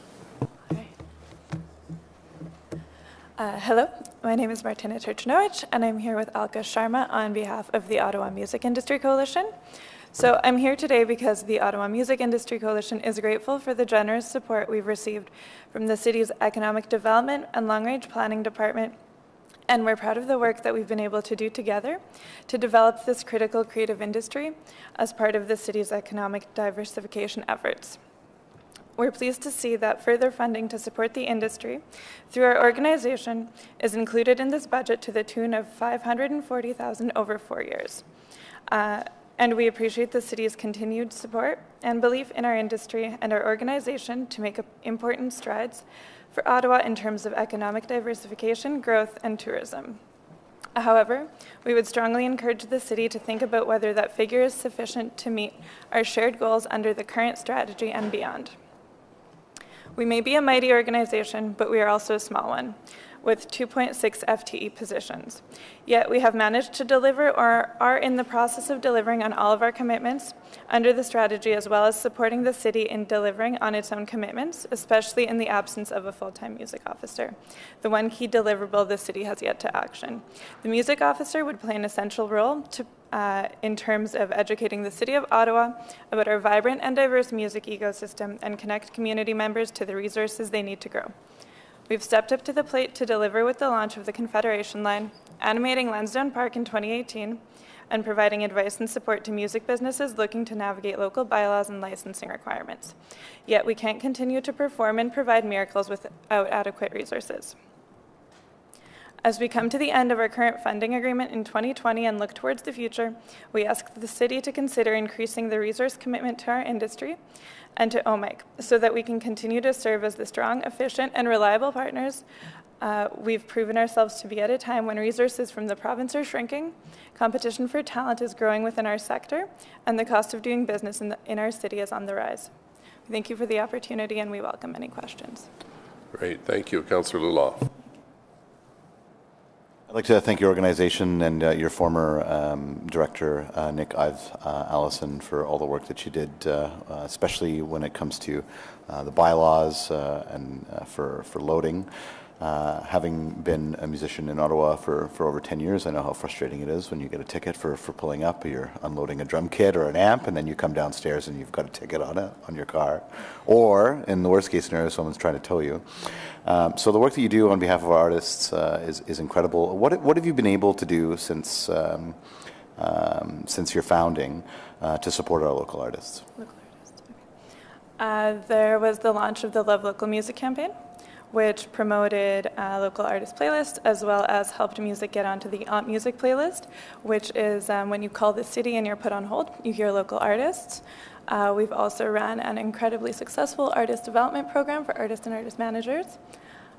We've also completed the first round of our Ottawa Music Development Fund, which is a distribution of microgrants that went to, I think, around 20 plus different recipients, different streams, different projects. That was this year. We've also done the Love Local stage on Spark Street 2 years in a row, which is a weekend of local musicians on the Spark Street Mall. Is there anything to add? The awards. Go ahead. We're also collaborating with the City of Ottawa to put on the Capital Music Awards, which is happening in February.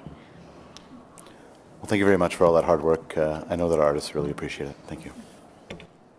Great. Thank you. Thank you very much. So Councillor Tierney, as Vice Chair of the committee, has a motion which is our roadmap that we'll go through on the budget, number by number. Oh, sorry, Councillor Fleury. To staff, I have two of them. They're both on page 54. The first one relates to the MAT tax. So we plan to generate 18.7, but I'm unclear as to what directions council has given to transfer that amount to Ottawa Tourism, or which proportion. Last time you explained to me that we were keeping a portion of that and transferring the other to Ottawa Tourism. So could you just give me a context of the range of that program? So the 18.7 that we anticipate raising in 2020, 18 of that will go to Ottawa Tourism. So there's an expenditure line up above and under corporate common expenditures and of 18 million. So that goes to them. The remaining 750,000 stays with the City of Ottawa, and you have used it in the past to do things like, to do things like the music strategy. So you have used that as part of your budget, and so the increase to the, and that basically represents the Airbnb portion, that we've increased that for 2020 to the 750,000 from, I believe it was 500,000, and you use that as part of your budget to invest in various things. Okay, but overall, it's a collection component for the draw of tourism. Like, I guess I'm questioning what's the policy behind.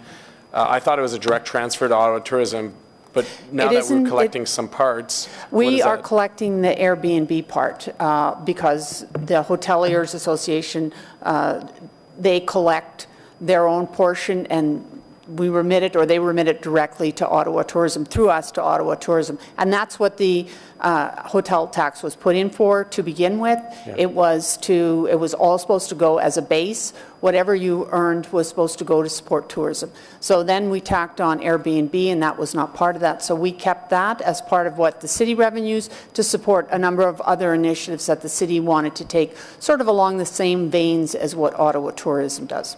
Okay, and just from a policy approval, I'm comfortable with the layout currently, but if we were to change the ratios, we'd have to come back to council?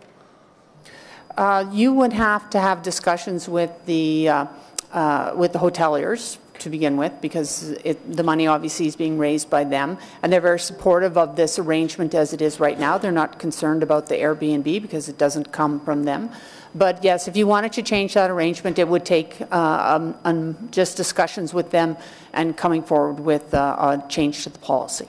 Thank you. And then my final question is, it's the condensed portion on page 54 on the large document for FETCO, it's page 101, is it relates to the red light cameras. So we're going to generate close to $12 million. Can you just again explain the legal framework around that? Because I think there's limitations as to where council can spend that amount, or if not, could you correct me? There are no legal limitations as far as I know, and I look at actually the lawyer as to where that can be spent. What you have done last year and what you are doing, actually 2019 and what you're doing in 2020, is in order to help with the police, with their desire to increase their workforce, we are transferring funds raised through red light camera to the police force. So last year and this year, the increase goes to the police force, and then in anything after that would come to the city. So it's part of your general revenues. It goes in to support all of the other work you're doing. Primarily, I would say it's probably matched very closely to what the investment we're making in Phil Landry's area with all of the safer road initiatives. I didn't hear that. With the match to what Phil Landry's doing in his area around the safer roads initiatives. Okay. Thank you for clarifying. Councillor Hubley, please. Thank you, Mr. Mayor. Mine is a direction to staff, if I could please, as part of the budget piece. One of our strategic initiatives from the last term of council was the innovation program to support new and small businesses in our city. The program was very successful and attracted interest from large corporate partners to help us expand the program as well. So I'm wondering if as part of this budget that staff could come back to us and give us an update on what the plan is going forward with this program. And so would that be fair to take as a direction? Mr. Willis. Yes, Mr. Mayor, staff can take that direction. Right. Thank you, Mr. Mayor. Thank you, Councillor. Councillor Menard, please. Thanks very much, Mr. Mayor. I have a few inquiries just about the budget, mostly just questions. On page 16, the O-Train construction line item of the FETCO budget, we're estimating still expenditures of $677,000, and that's gone down from last year, which makes sense. Are those allocated to a certain particular priority, or how much more expenditures are we going to have on the initial O-Train construction? These are the funds to support the office, so there is still some residual work that's required, because until the project is closed out, there is still some semblance of an office there. So that's for the few people that we have in the O-Train construction office. Okay, so that'll continue to decline over time? Yes, it would. Okay, thank you for that. This looks like a good news item, but under the legislative services item, it's actually page 5. We have a $1.1 million reduction under the, I guess it's legislative services. It looks like this has been steadily reducing from our actuals in 2018 of 16 million. So just, can you give me more information about that? Does that have to do with like the clerk and solicitor's role changing, or? No, that is simply the fact that in 2019 you had a by-election, so we had included $500,000 for that. So that's being removed. And then also in 2019, because you had an election in 2018, there's residual work that was done related to the election in 2019, and that $730,000 is also being removed. That is the reduction under legislative services. Okay, that's very helpful. Thank you.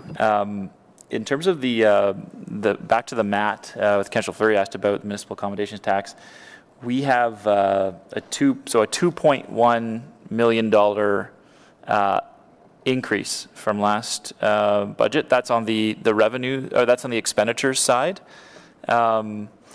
Can you just go into more detail about what the change there? That's actually on the revenue and the expenditure side. It Okay. nets to zero. So based on what we have been seeing and in discussions with hoteliers, we think that's a reasonable estimate of actually how much more they're going to generate in 2020.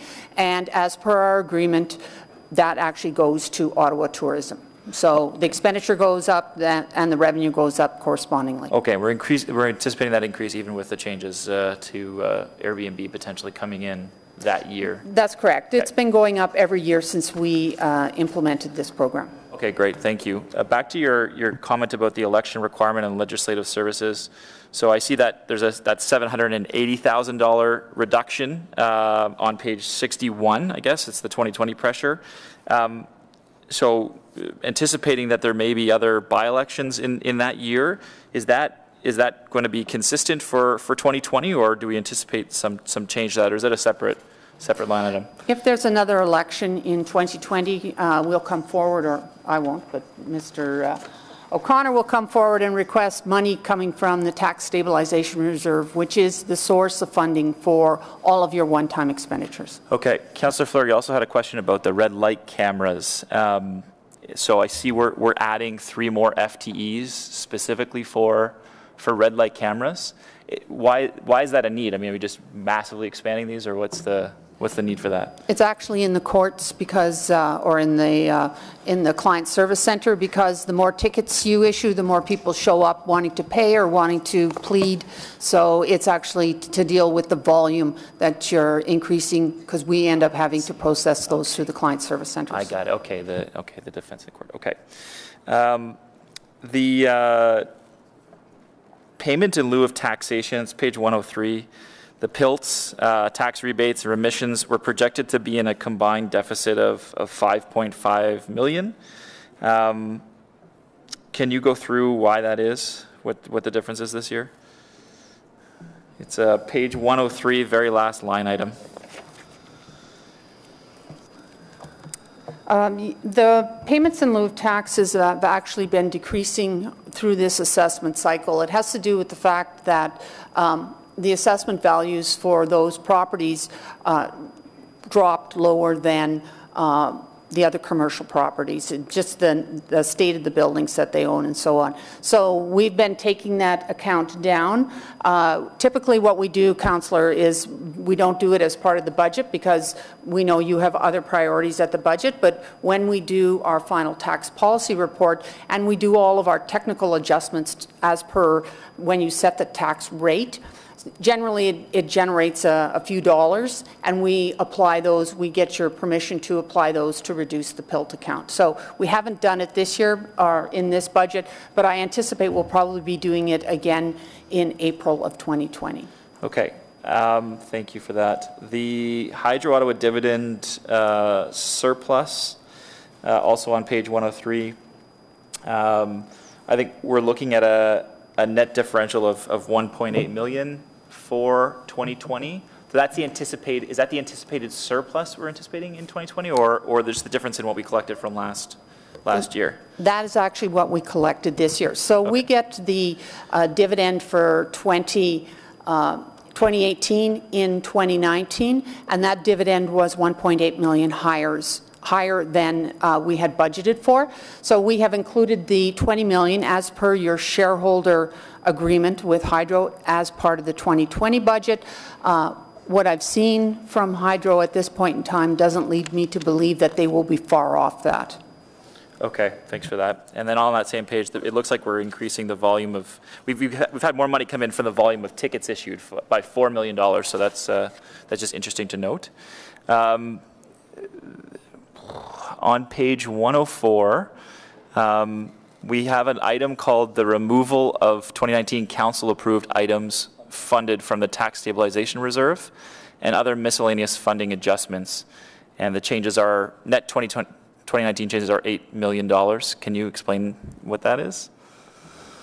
So this is a little bit of accounting that we have to put into the budget to basically show you, because we show you what your budget was that you approved in 2019 and what it's going to be in 2020 and all the changes that happen from one year to the next. You included in significant amount of one-time money in 2019 for various things. For example, you did, I think it was $5 million towards investing contribution for affordable housing, a whole bunch of one-time items. This is basically just the removal of all of those items. So is it the items that we didn't use the funding last year that we allocated? No, or what? I'm trying to understand. It's just that they're all in 2019. They were expensed in 2019, but now we have to remove them from the budget because they don't carry forward into 2020. So these were one-time items basically for that budget? Exactly. Okay.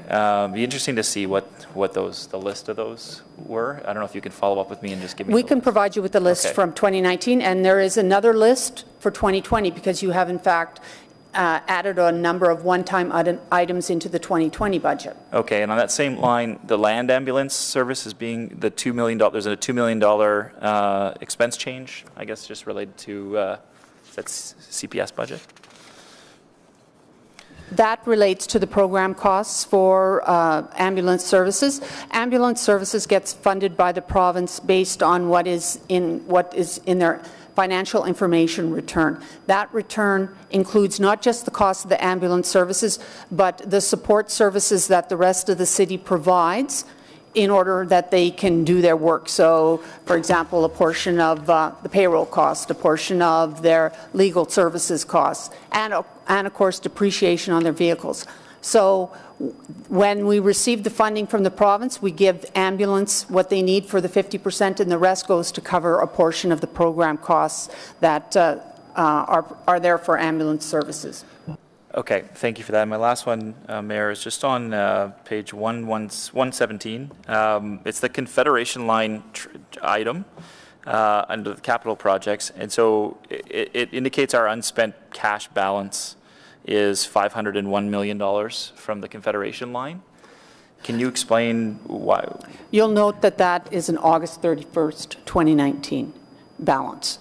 So because we have to publish the book at some time, we can't keep the numbers open, so we did a data dump on August 31st. We paid them what we owed them in September, I believe it was. So that's not reflected in there. So these are not your latest numbers. Do you know what the latest number is? I forget what the payment was there in September. Well, I know it's less than that, but I don't know what it is. I'll get you the exact number. And what is that payment used for now? That, like the leftover, say it's $250 million. I can't recall what the payment was, but what is that now? So there's still a number of items that are still open with respect to that. We still have, I believe you got the land report today, so there's a number of items that are still where are negotiating the land values for certain properties. So there are still things that are ongoing with that project. So this $2.1 billion is not only the construction contract, but it's also the office and all of the residual works that are done by the city around this light rail contract. Thank you very much. That's very helpful information. Thanks. Okay, thank you. So Councillor Tierney is moving the roadmap, and we'll go one by one. Great. Thank you, Mr. Mayor. That the Finance and Economic Development Committee recommends to Council, sitting as a committee of a whole, approve the Finance and Economic Development Committee 2020 draft operating and capital budget as follows.